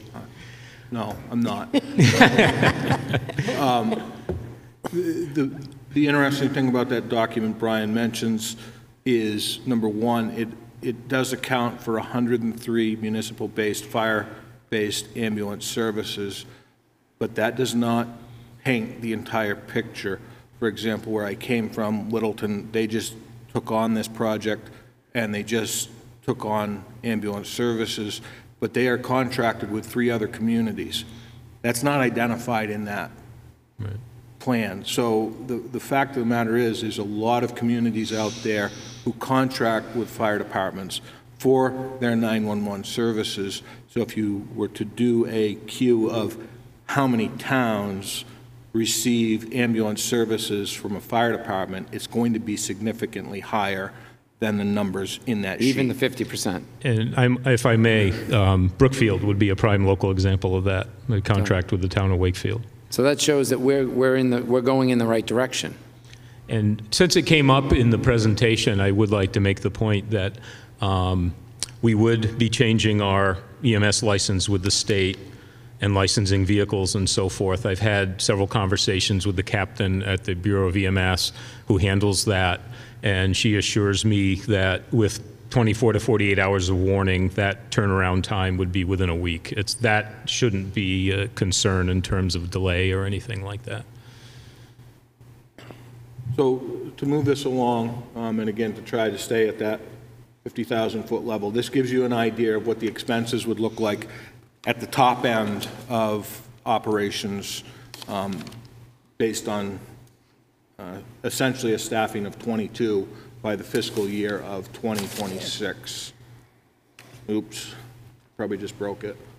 So Brian, this talks to your issue of collections. I did reach out to some communities. This is what we received back from them as to what they've received from revenues from their ambulance operations. So you can see in 2022, the average revenues from those 4 communities is $459,000. That's revenues. That's what they've collected. That's not what they billed. So I do have the equation for what they've billed. I've just hid that for transparency and to be able to understand it a little bit better. Additionally, I did put down there that their billed versus collected was 43%. Furthermore, the state does allow for the town to create a revolving fund that would give us the flexibility to put some of the revenues into an account so that if that stretcher breaks, that cardiac monitor breaks, we have a catastrophic ambulance failure, we may have the money in that account to be able to leverage those without a huge hit on the operating budgets. So with the staffing level of 22, it would be a 42-hour work week rather than a 48. That's pretty much the industry standard today. It provides a better quality of life for staff. It also gives the department a greater depth of staffing, minimum manning of 5, which would indicate 2 on an engine, 2 on an ambulance, and 1 float between the engine and ambulance as assigned, and these guys would be there as well. Closely represents services delivered today. This is as close as we can get without adding another layer of 4 people. Significant increases in wages and benefits. That's the driving force behind this entire project. Staffing levels of 15. It's a 48-hour work week, similar to current operations. It creates a scheduling nightmare. Minimum staffing level of 4, 2 on an engine, 2 on an ambulance. This is similar to what a number of those communities that you see up on the board operate under. It is the most cost effective. It does give the chief the opportunity, if he can secure grant funding, to grow additional staffing over the upcoming years to reduce the startup cost to taxpayers. The solution is likely somewhere in between these 2 options. I don't think it's the low end. I think ultimately the high end is where we need to be, but as a startup, I think that's going to be a hard pill to swallow for a lot of people. So going forward, what we'd like to be able to do is consider 3 warrant articles in the coming year, and this will be fleshed out a little more in the business plan, input that the department receives from the public input sessions, and conversations with the voters. So Article 1 would be, are you in favor of hiring a certain number of people effective December 2024 for the purposes of operating the 911 ambulance service effective January 2025? Basically puts together draft language so that we have a starting point. Article 2, to see if the town will authorize Board of Selectmen to enter into a long-term lease agreement for a new ambulance payable over an X number of years. Again, this could be paid for through that revenue account. And Article 3 would be to create that revolving fund as outlined in the previous slide. These are all obviously just baseline articles. They haven't been sent through legal. They're just getting some language together to talk about how we're going to handle some of these expenses if the board so desires. So what are our next steps moving forward? On September 6th, we'd like to hold a public hearing for you as the board to receive input from citizens regarding the use of the existing capital reserve funds to purchase a used ambulance. We would like to be able to have that conversation on September 6th. We will have some backup information from legal on that, and the chief will have additional information. You have some of that with you tonight in the CIP that he built out. And we also plan on that evening having a similar presentation to this, but that presentation will discuss the revenue side of this project. Currently, we'd like to be able to work with Stewart's Ambulance to secure a one-year contract, which is authorized under our existing contract. Fire chief to begin holding public input sessions and continue to develop the 911 ambulance service business plan for the 2024 budget process, and we'd like to be able to deliver that to the Board of Selectmen at the October 4th, 2023 meeting. Again, this is a 50,000-foot overview of the expenses side of this endeavor. I can try to get answers to questions that you may have. I'm sure I won't be able to answer them now, as will the chief and the deputy. So we're here to try to entertain your questions.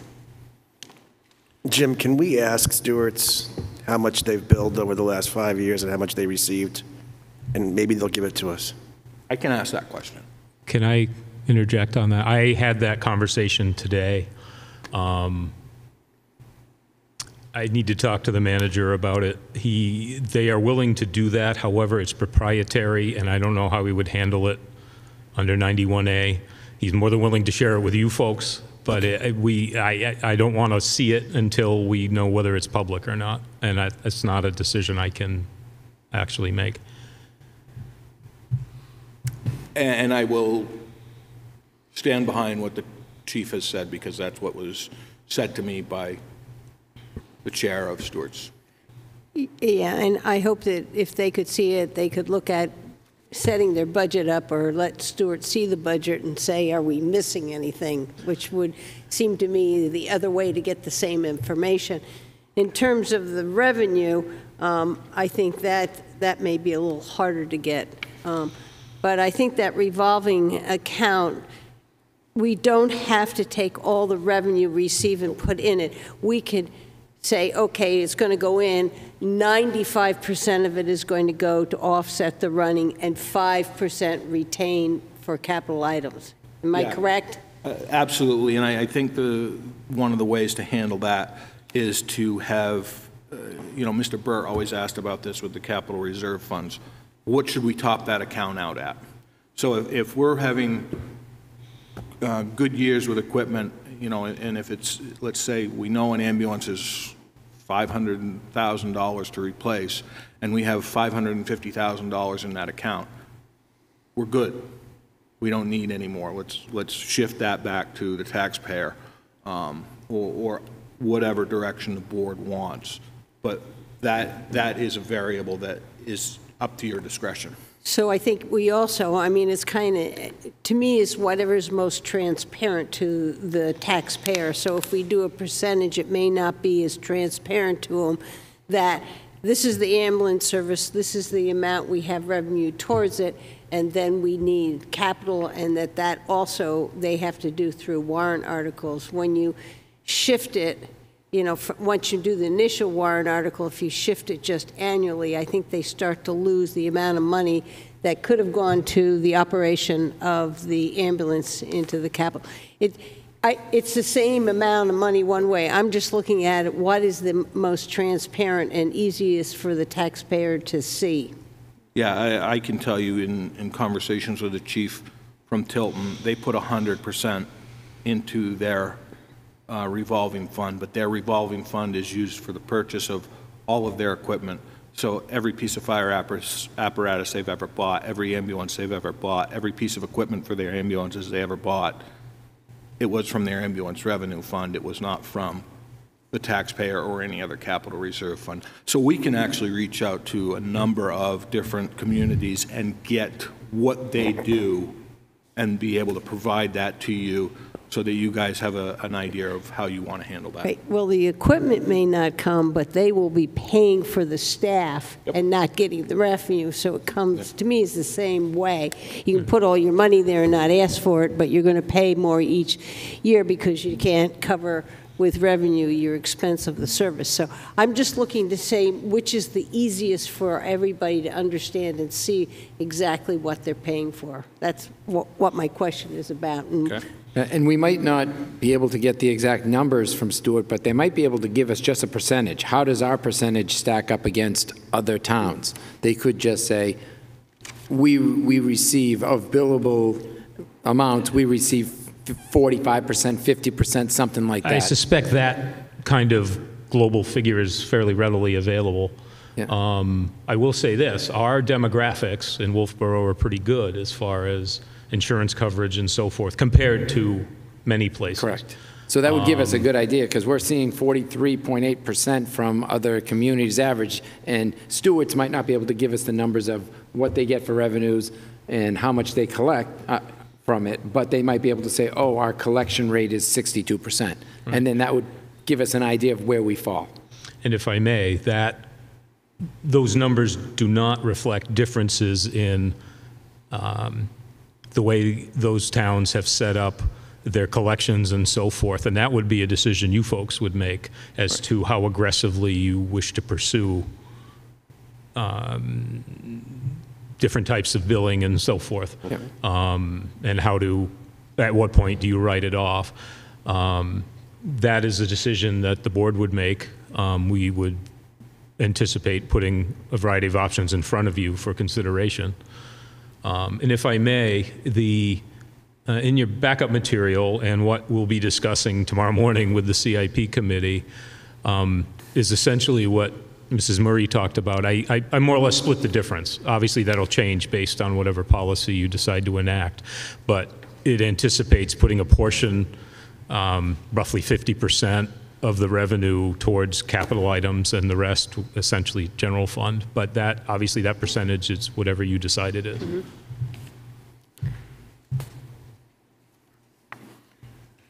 Any other questions or comments? Any further? Is the board okay if I continue to pursue a contract with Stewart's for 2024 so that we can advise the bidders? I'll make a motion that you pursue a one-year contract with Stewart's Ambulance starting in January 2024. Motion by Linda, seconded by Luke. Any other discussion? All those in favor? Aye. Opposed? Thank you. Thank you. Okay. Next is a discussion about our sidewalk right-of-ways. So I just wanted to know if we plan on looking at other towns, and primarily the one I'm looking at is Concord, and sitting down sometime and figuring out what kind of sidewalk ordinance we're going to have.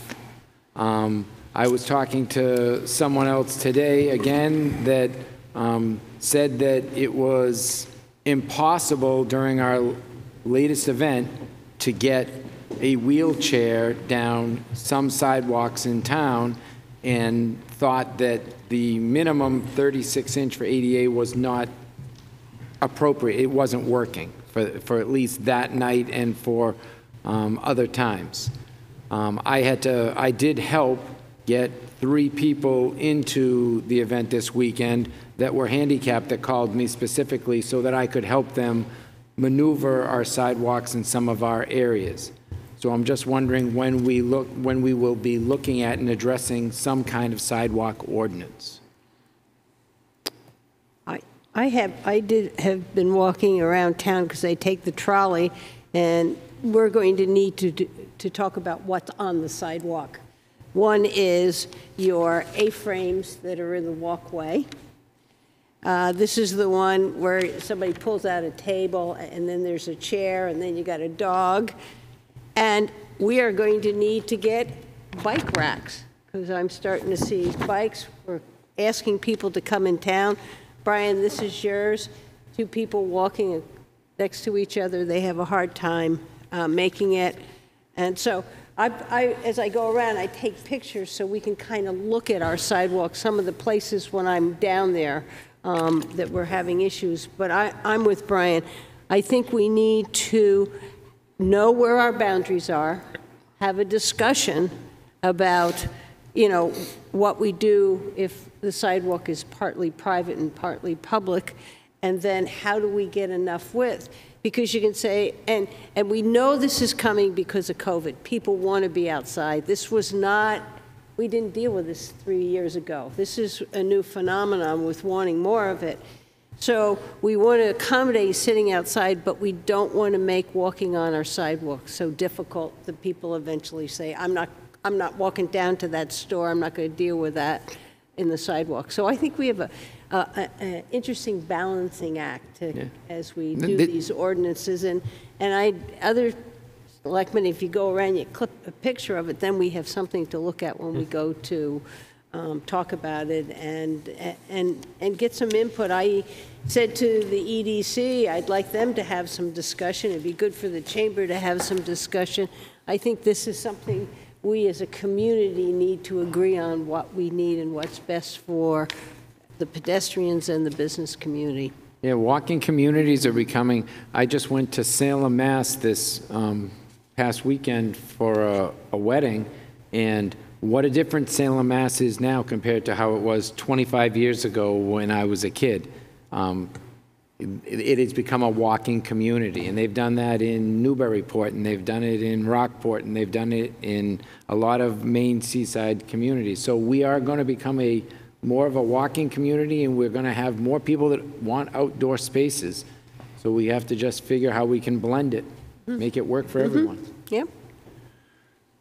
And I agree too. I think one of the, definitely agree with one of the points you made too is going to be knowing where our boundaries are on these sidewalks. We've been finding out recently that, some of these commercial properties own out into the sidewalk a little bit.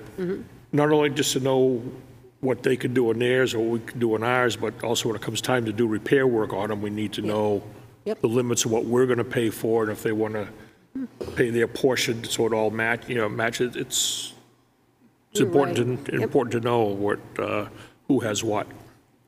So, anybody else? Okay. So I just, I mean, I need to know, are we going to establish a committee to begin investigating this? Is this going to be something that's assigned out? Because bringing it up is wonderful, but if you want movement, Brian, we got to figure out a way to I mean, I think that if I would be on a committee, I think Jason should be on a committee, our code enforcement officer.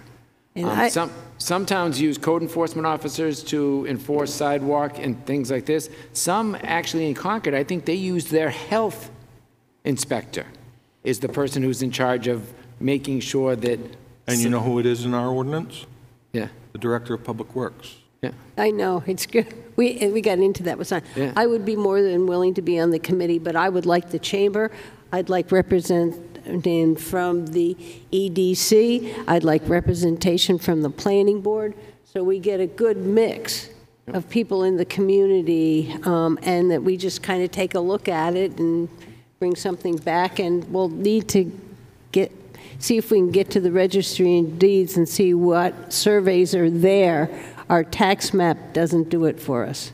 And just out of curiosity, I mean, I think this is a good start. If we had two board members, chamber, EDC, planning board, do you want a citizen component of it? Yeah, absolutely. Two?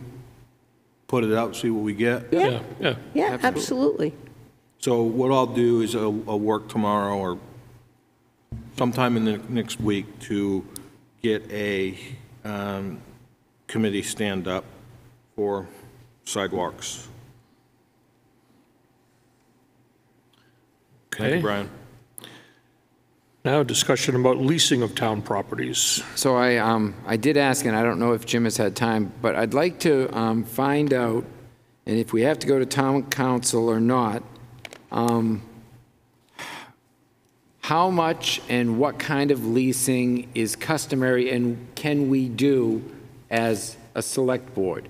We've leased a couple of spots on Kate Park for the use of propane tanks, storage of propane tanks, and when does it become enough? If somebody else wants to lease a section next to another building, and then someone decides they want to lease a portion for, so I think we need to find out, because I know that the state RSA says that you're not supposed to lease property that already has a public use, especially if it becomes a detriment to public use. So it's something that I think that we need to look at going forward when we start leasing for the bike trails in Abenaki, which already had a public use, and we gave it another public use, but then we had a lease agreement with it, or a license agreement, which are universal. So it's just something I think we have to look at. Then are we going to be leasing pieces of sidewalk to people so they can put tables? Are we going to be leasing other areas? So it's something that I just think that we need to find out what our end game is. How much are we going to keep doing this? I mean, when you say yes to 2, how do you say no to the next 2? So I just think it's something that we need to look at, and I don't know if we can get more information from town council to see what is appropriate, what is not appropriate, and if we can decide,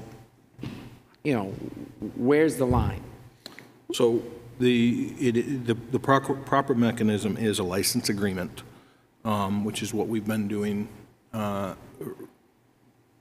with the most recent documents. And I think what it really boils down to is a policy decision by the board as to what you're going to do. Yeah. Yeah, and I guess when I look back at some of the things we've done, we took one side of one dock at the railroad station, $500 gives us rent. It started a young business. Kate Park, those tanks, we get $2,000 a year. It was on the edge of the park. So it isn't like we took the park and took a big hunk out of it, and I would agree with you that in that.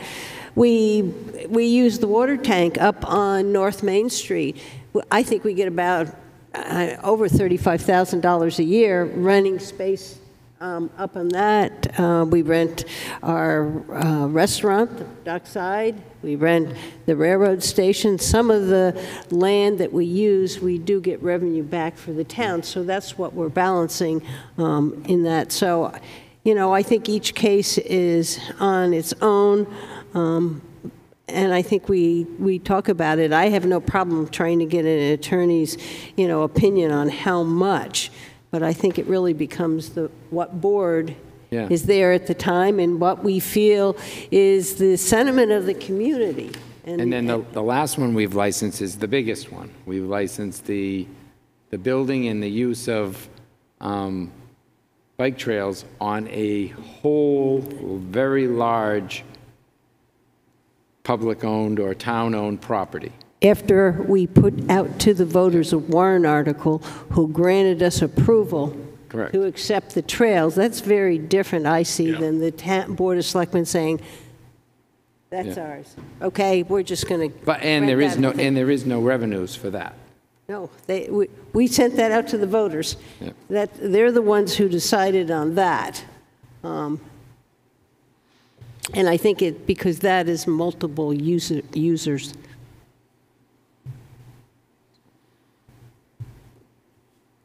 Any other questions, comments? Sort of proceed, we're going to kind of look for an opinion from legal. Is that kind of what I'm taking away? Yep. All right. Next discussion, warrant article recommendation for the police commission. Yeah, I ended up finding out just I was researching something else, that the police commission doesn't have the authority granted in state RSA to recommend warrant articles on our town meeting. So an example that kind of hit me a little strange, and I'm not going to say that I don't believe we needed an SRO officer. It's always good to have safety and safety in the schools. But that particular warrant article had two kind of issues with it. One, me being a representative on the Budget Committee had told me that I had no vote. That was, again, a mistake with state RSA. I did have an option to vote, and I was told for 2 years I couldn't vote. So the vote came up at the Budget Committee, and it passed by 1. I could have been the vote that made it fail, or I could have made it pass by 2, but that was taken away. Then the Board of Selectmen, we abstained from it because we were a little concerned about the information that was brought to us in the 11th hour. Then it was recommended by the Police Commission. So if you take the Police Commission's recommendation away, and I vote no on the SRO officer, so it fails with the Budget Committee, you have a much different picture that's put in front of the voters. Well, it doesn't fail, Brian. It's a vote to not recommend. Only the voters can decide that. So what ends up, what I'm looking at going forward is to make sure that we now know that, and we're going to have to check to see if we've had other things slip through the cracks. A member from the Select Board on the Budget Committee does have voting rights, and the Police Commission does not have the right to recommend a warrant article that goes to town meeting. I think you brought that up at the Police Commission meeting. I think Steve was more than correct. Happy they were very, very, very amicable about it. Okay. Linda? Yeah, this goes back to how we found out. Brian did do the research. Thank you. You know, we send our warrant articles to DRA and to town attorney that had never been pointed out to us. We always can learn and grow, which is exactly what we did. But Chairman John McDonnell of the Budget Committee got the New Hampshire Municipal Association to come to the town of Wolfeboro, did something for the department heads, and did a presentation for the Budget Committee. And we got a written response to asking that question, and it's RSA 36, and it goes through. It is not just the Police Commission, it's the library, anything else. It can only be the Board of Selectmen and the Budget Committee, and we have an opinion on that. So we've The learned. Planning Board, too. For zoning amendments, the Planning Board can recommend. This is special warrant articles. This was based on a budget, okay? Yep. And so we have that opinion.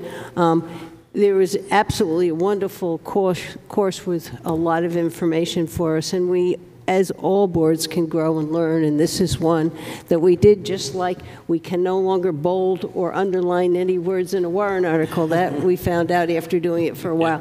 Why they don't catch them the first time through beats me, but well, I'm glad to know this, and we will not make that error again. According to the New Hampshire municipal representatives that had the course for us, it's because there are only 3 employees that look at every single warrant article in the state. So, Brian, you could say that, but we send it to town attorney and we send it to them, and that's how we only make good decisions based on the information we're provided, and that was a piece of information we weren't provided. Yeah. Any other comments? All right, moving on. RIB spray fields and recreation property discussion. So we had a quick site visit, which we really didn't walk the site. We had a good conversation with the Single Track Association, the Cross Country Ski Association, staff, board members, and the representatives from Woodard and Curran, our contract operators. We have some signage which we would like to begin to have the board consider for installation in those areas. I think we still have some work to do on some of those signages, some of those ones that identify when people are getting close those spray fields. But the trail closed one, I got some correspondence from a couple board members. I've sent it back to Woodard and Kern for them to adjust that. So we'll get that back to you guys for consideration. The other thing that I want you to be aware of is I did have a conversation with a trail builder. He's going to do everything in his power to stay at least 100 feet outside of the spray fields. He has those maps, and he'll lay that out when he comes on site to do the work. So his intention is not to go within 100 feet of that buffer. Again, the current buffer is identified as 75 feet, but there's question whether or not it should be 100 feet or not. The state has it identified as 100 feet, but that's for effluent disposal on fields and open areas.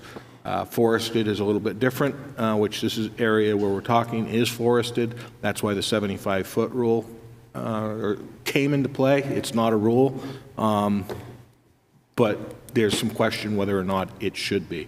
So the good news is the trail builder plans on staying outside that 100-foot buffer, and Dave Didion has the updated information that I received from board members regarding the signage, and I hope to get that back to you early next week so that we can get moving on that. And another thing we're going to have to look at is there are a lot of trails that exist that have been there for a long time that we as a board didn't approve, and their entrances and exits are on either access roads or that became cross-country ski roads, and those trails are well within 75 or 100 feet of the spray fields. So if you have to go down a trail that is too close to get into the entrance to a trail that entrance is too close, they're going to have to potentially reroute some of those old trails or shut them down, just sections of them, or something to that effect. Well, we're going to shut down with our signage those cross-country ski trails that go through our spray fields, and so clearly mark them. So we're going to take care of that mostly through our marking and signage. We just need to make sure we get them all. All right, any other comments? Move on to other business. Linda. Yeah, I just want to remind the public that on Thursday, August 24th, New Hampshire DOT is going to hold another public hearing on Route 28 South, the road upgrade, sidewalks, drainage in that area. It will start at 5:30. Doors will open. A presentation will take place at 6:30, and we're looking for a good public turnout. Thank you. Any other business? Luke. I just wanted to say to Brian and the EDC and all the people involved in last week's festivity that was a wonderful job. And I've never, in my lifetime, I don't think I've ever seen that many people at the town docks, even on 4th of July. You hit it out of the park, so you did a really good job. Yeah. Thank you. Yeah. Good job, Ryan. Yep. Yeah, I was out on the bay watching them, and it was just amazing to see them coming out. You turn around to the islands and stuff, you could actually see the lights bouncing off the islands and the trees out there and stuff. It was... You were on a boat in the water? Yeah. Yeah, I heard that's a great place to view it. I got some videos I can show you, so it's what I understand, it's completely different there than it is on land. Yep. The viewing of it, so... Go ahead, Brian. So under other business, I have reached out to the Lakes Region Planning Commission.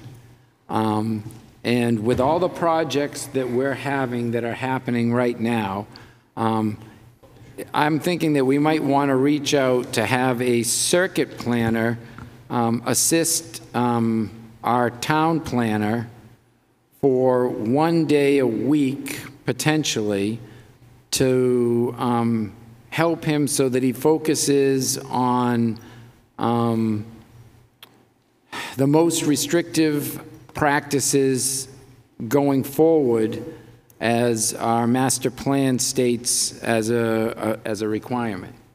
And I think that right now, we have a lot of things happening at the same time, and I think him having some assistance would be beneficial.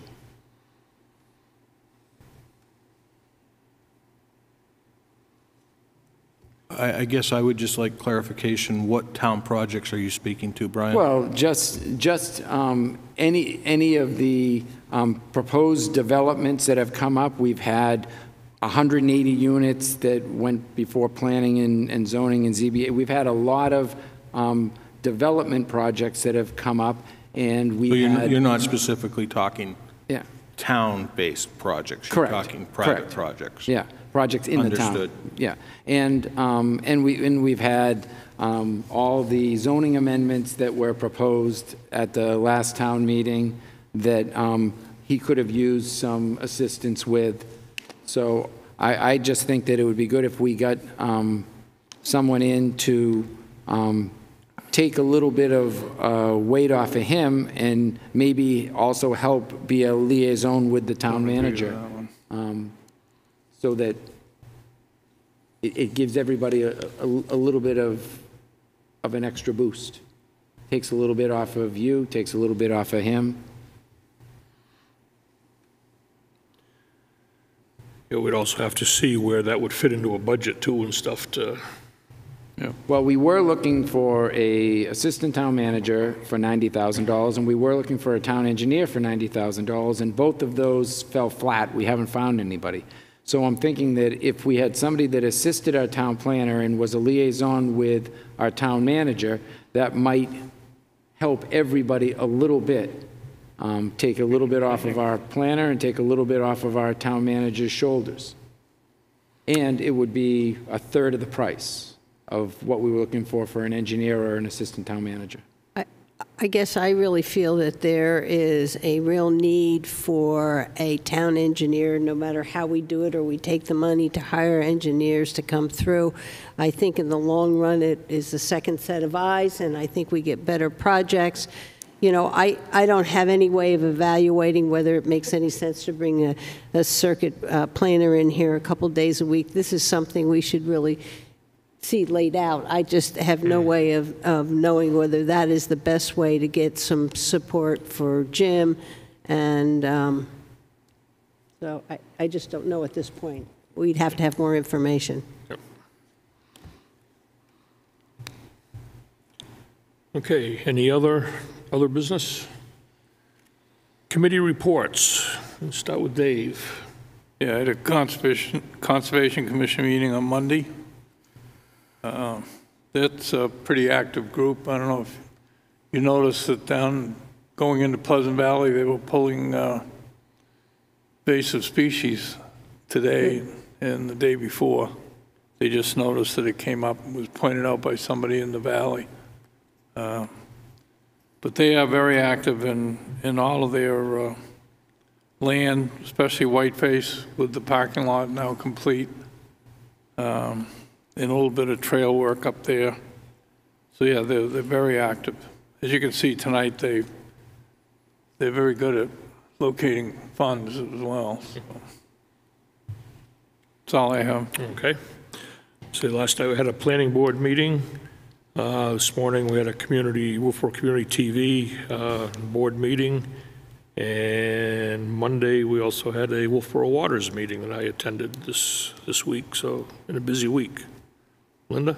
Yeah, I had the Wolfeboro Waters Committee meeting, and we had a presentation on the drainage for the public safety building, which was very informative. We had Rick Vanderpool, who presented a proposal to do some woody stream work on some of the streams in town, and look at maybe for 2025, so we'll look further into that.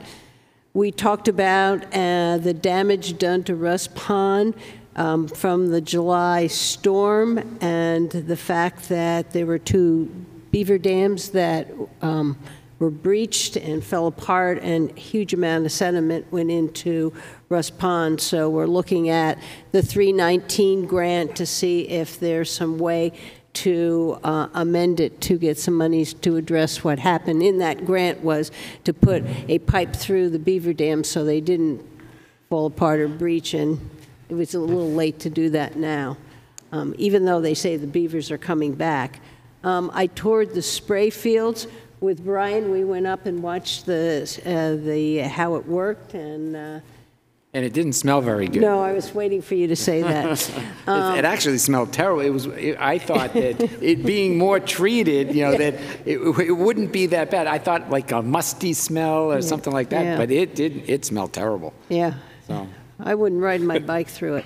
The chamber board meeting I went to, I had two Friends of Pop Whalen. I had a library trustees meeting, and I met with the Wolfeboro Waters Subcommittee on Assessing, and we talked about the testing that we were doing this year and how that's turned out. Testing that we still want to do and are looking at what we will need for next year. There is concern about the types of cyanobacteria in the water, and that's part of what they're trying to identify. So that's all I have. We had a budget committee meeting too. I went to the chamber meeting as well. I had a Heritage Commission meeting, and I also had, last Thursday night, I had Friends of the Libby. So I had Linda and I had a budget committee meeting that was just kind of the kickoff for the year. And I had an EDC meeting, which was a kind of a wrap-up of the event at the docks that was yesterday, my BoS meeting today, and tomorrow we start CIP, 9 o'clock in the morning. Town managers report. So Brian and I attended a meeting at PSI Plastics regarding the discussion the board had a couple weeks ago about supporting their expansion. To give you a little bit more background information about what's going on there, they need to install, or they would like to install, a new press to the Wickers side drive of the building. It's a large 210-pound press, I think it is, similar to one they have now. In order to operate that press, they need to have additional power run. What they're looking at right now is to do essentially a directional bore under the building to secure power to the Wickers Drive side of the building, go into a transformer, at which point it would operate those two large presses. I met with Benoit Lamontagne earlier this week from the State Department of Economic Development and discussed the project with him. A couple of things that we need to be aware of, and I have reached out to PSI. This grant essentially will have to go through the town going forward because the grant is issued to either a nonprofit or a municipality. Where the electrical system is owned by the town, that directional bore all the way to the transformer would have to be a town asset to be able to receive this grant. The grant is currently estimated, or the project is currently estimated at $750,000. So this will take place coming in the February timeframe. I'm hopeful that PSI will support a grant writer to be able to do this project, and then it's a matter of figuring it out, who manages the funds going forward if awarded the grant. So it was a productive meeting. With Benoit. It was actually quite interesting. We have a lot of similar acquaintances and mentors, so it was actually turned into a very good conversation. The last storm, right now, we're estimating that the cost of that last storm is approximately $350,000. Steve, Casey, and I met. We've been able to identify $130,000 within our operating budgets to help stand up some of these costs. The good news on this is part of that $350,000 is the staff labor for when they were actually working their regular hours. The reason he's documented that is he can put in for reimbursement through the declaration under a different mechanism than what we've traditionally used from Homeland Security. So he's actively working on that, but he feels comfortable with finding this $130,000, providing no other storms, and we're able to get through November, December without too much trouble. He feels comfortable with where we're at. I also met with the Russ Pond Group with Steve Randall and Tavis. Next step from this point is to meet with Tavis, myself, the representatives from Russ Pond and CEI to move that to the next steps and probably come in and talk to the board about that alteration to the grant that you were talking about previously, Linda. Public safety building project is to start next week right now. That's what the plan is.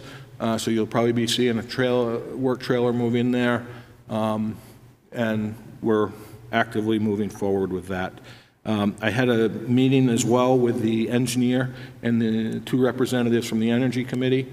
We went through the plans pretty in depth based on some feedback that the Energy Committee received from somebody who they had reviewed the plans. A couple items we're looking at, but right now the building looks very efficient going forward, so there's some positive news there. Library generator will be coming in this fall. That's been assigned out to Barry. Barry and I met with Barry Muccio from MED, met with Allison, the new director. We're going to have to look at probably additional funds to get this thing tied in and operational, but more to follow on that. Other than that, working on CIPs and budgets, and CIP kicks off tomorrow. That's all I have. Thank you. Questions from the press? Well, I want to say I appreciated the opportunity this week to visit the wastewater treatment plant and take a ride with David Dedian and Linda and go up and see the spray fields in action. It's quite impressive. I've seen the water retention pond, but I've never seen the actual spray field, so that was good. I also noticed that there's a cyanobacteria alert issued for Lake Wentworth just as of yesterday. That's it. Okay, thank you. Public input.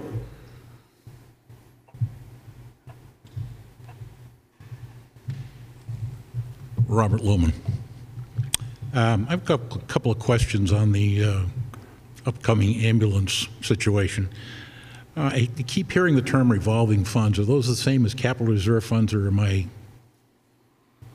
off the base? No, they are not. It's a different mechanism.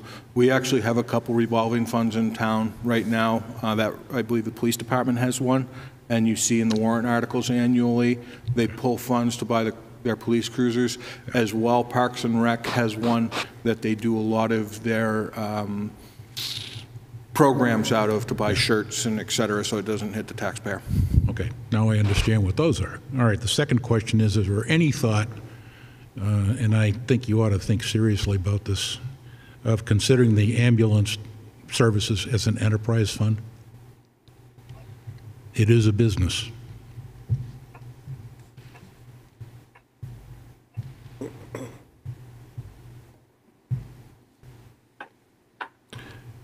We can get legal guidance on that. Okay. I just think in response to the question about transparency, it would probably be a little more effective from a transparency point of view to be a standalone enterprise fund. And that's really why I'm going in that direction. And I agree, Jim, we probably do need some legal, but you know, since you're going to be billing and since you're going to be basically running a business, because that's what you're doing, I think it ought to be treated as an enterprise fund. Would you anticipate that paying for itself 100%? Well, we won't Because know it that doesn't until you happen. guys come up with the, you guys come up with the revenue. It probably is a loser, more than likely. It probably will constantly be a loser, but again, I'm back to the transparency point of view. And even the fact that you've got an enterprise fund that runs in the red, if you will. I think from a transparency point of view, it makes a lot more sense. Okay. Knowing full well we're not going to, it's a business, we know it's going to run in the red, everybody knows it, fine. But let's get it out in the open so we know how much it is going to run in the red. So one of the mechanisms we're looking at, Bob, and I'll get that opinion, but one of the mechanisms we're looking at is to place all of those incremental costs associated with the ambulance, which would be staffing, benefits, et cetera, in an ambulance department similar to what you see today. So if we're hiring 8 people, those 8 people may be identified in that ambulance budget for transparency moving forward. Lot of moving pieces, but I will investigate if an ambulance can be an enterprise fund. Yeah. I would agree with those, obviously the separate department, which does give you the, there it is, all by itself in the budget. But I guess my point is, too often revolving funds like the police department fund get lost in the shuffle from an accounting point of view. It really, that revolving fund isn't out in the open, so people don't know about it. I just think it's an enterprise fund. You've got a P&L, you've got a business plan. The fact that it runs in the red, everybody knows it's going to, but again, I go back to that whole transparency issue. I just feel very strongly about it. Okay, thank you.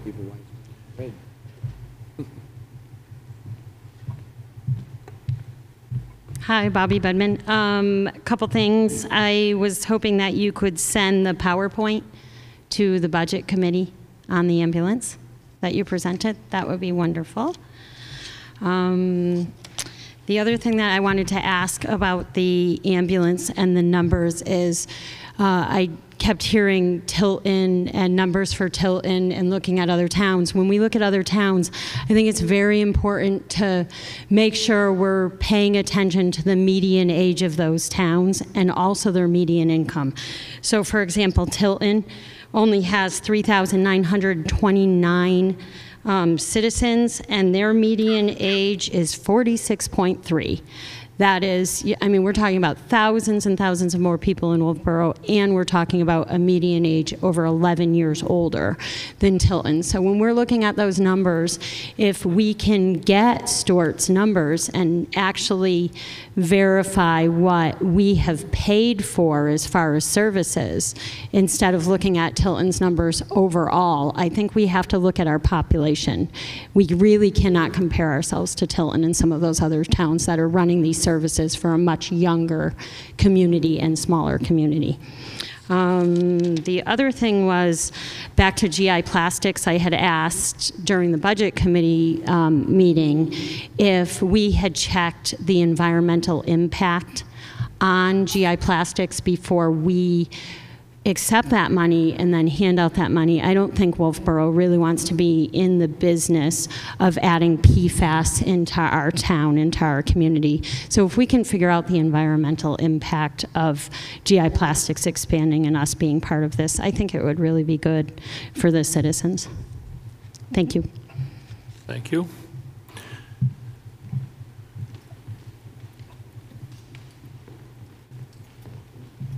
Just to close the loop on the earlier issue, Mr. Shea and I have agreed to have further conversations about the effectiveness and attention given by Marine Patrol and Crescent Lake and Lake Wentworth. I feel it's fair to represent on the gentleman's behalf that the issue remains tabled for the time being. Our Marine Patrol officers are capable of figuring out a parking spot and walking a bit if that's what's necessary to give the place the attention it needs. And I wanted also just to thank you all for your support with the use of the town dock for our Ambar boat. It's been actually a great PR tool. I've been down there. I've had some great conversations with people just checking on that vessel, and it demonstrates, I think, a really forward-thinking position on behalf of the town to be ready to respond to issues that happen out on the water. And it's been a really good thing as far as I see it. So thank you. Thank you.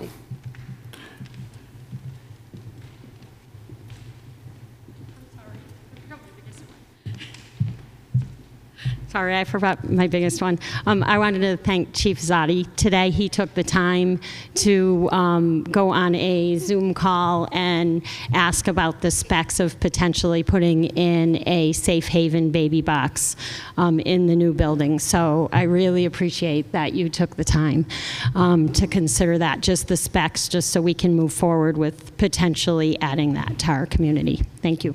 Thank you. Anybody else for public input? Okay. Need a motion to go into non-public? I do. I'll make that motion. I'll second it. Motion by Dave, seconded by Linda. All those in favor? Aye. Aye. Thank you, everybody.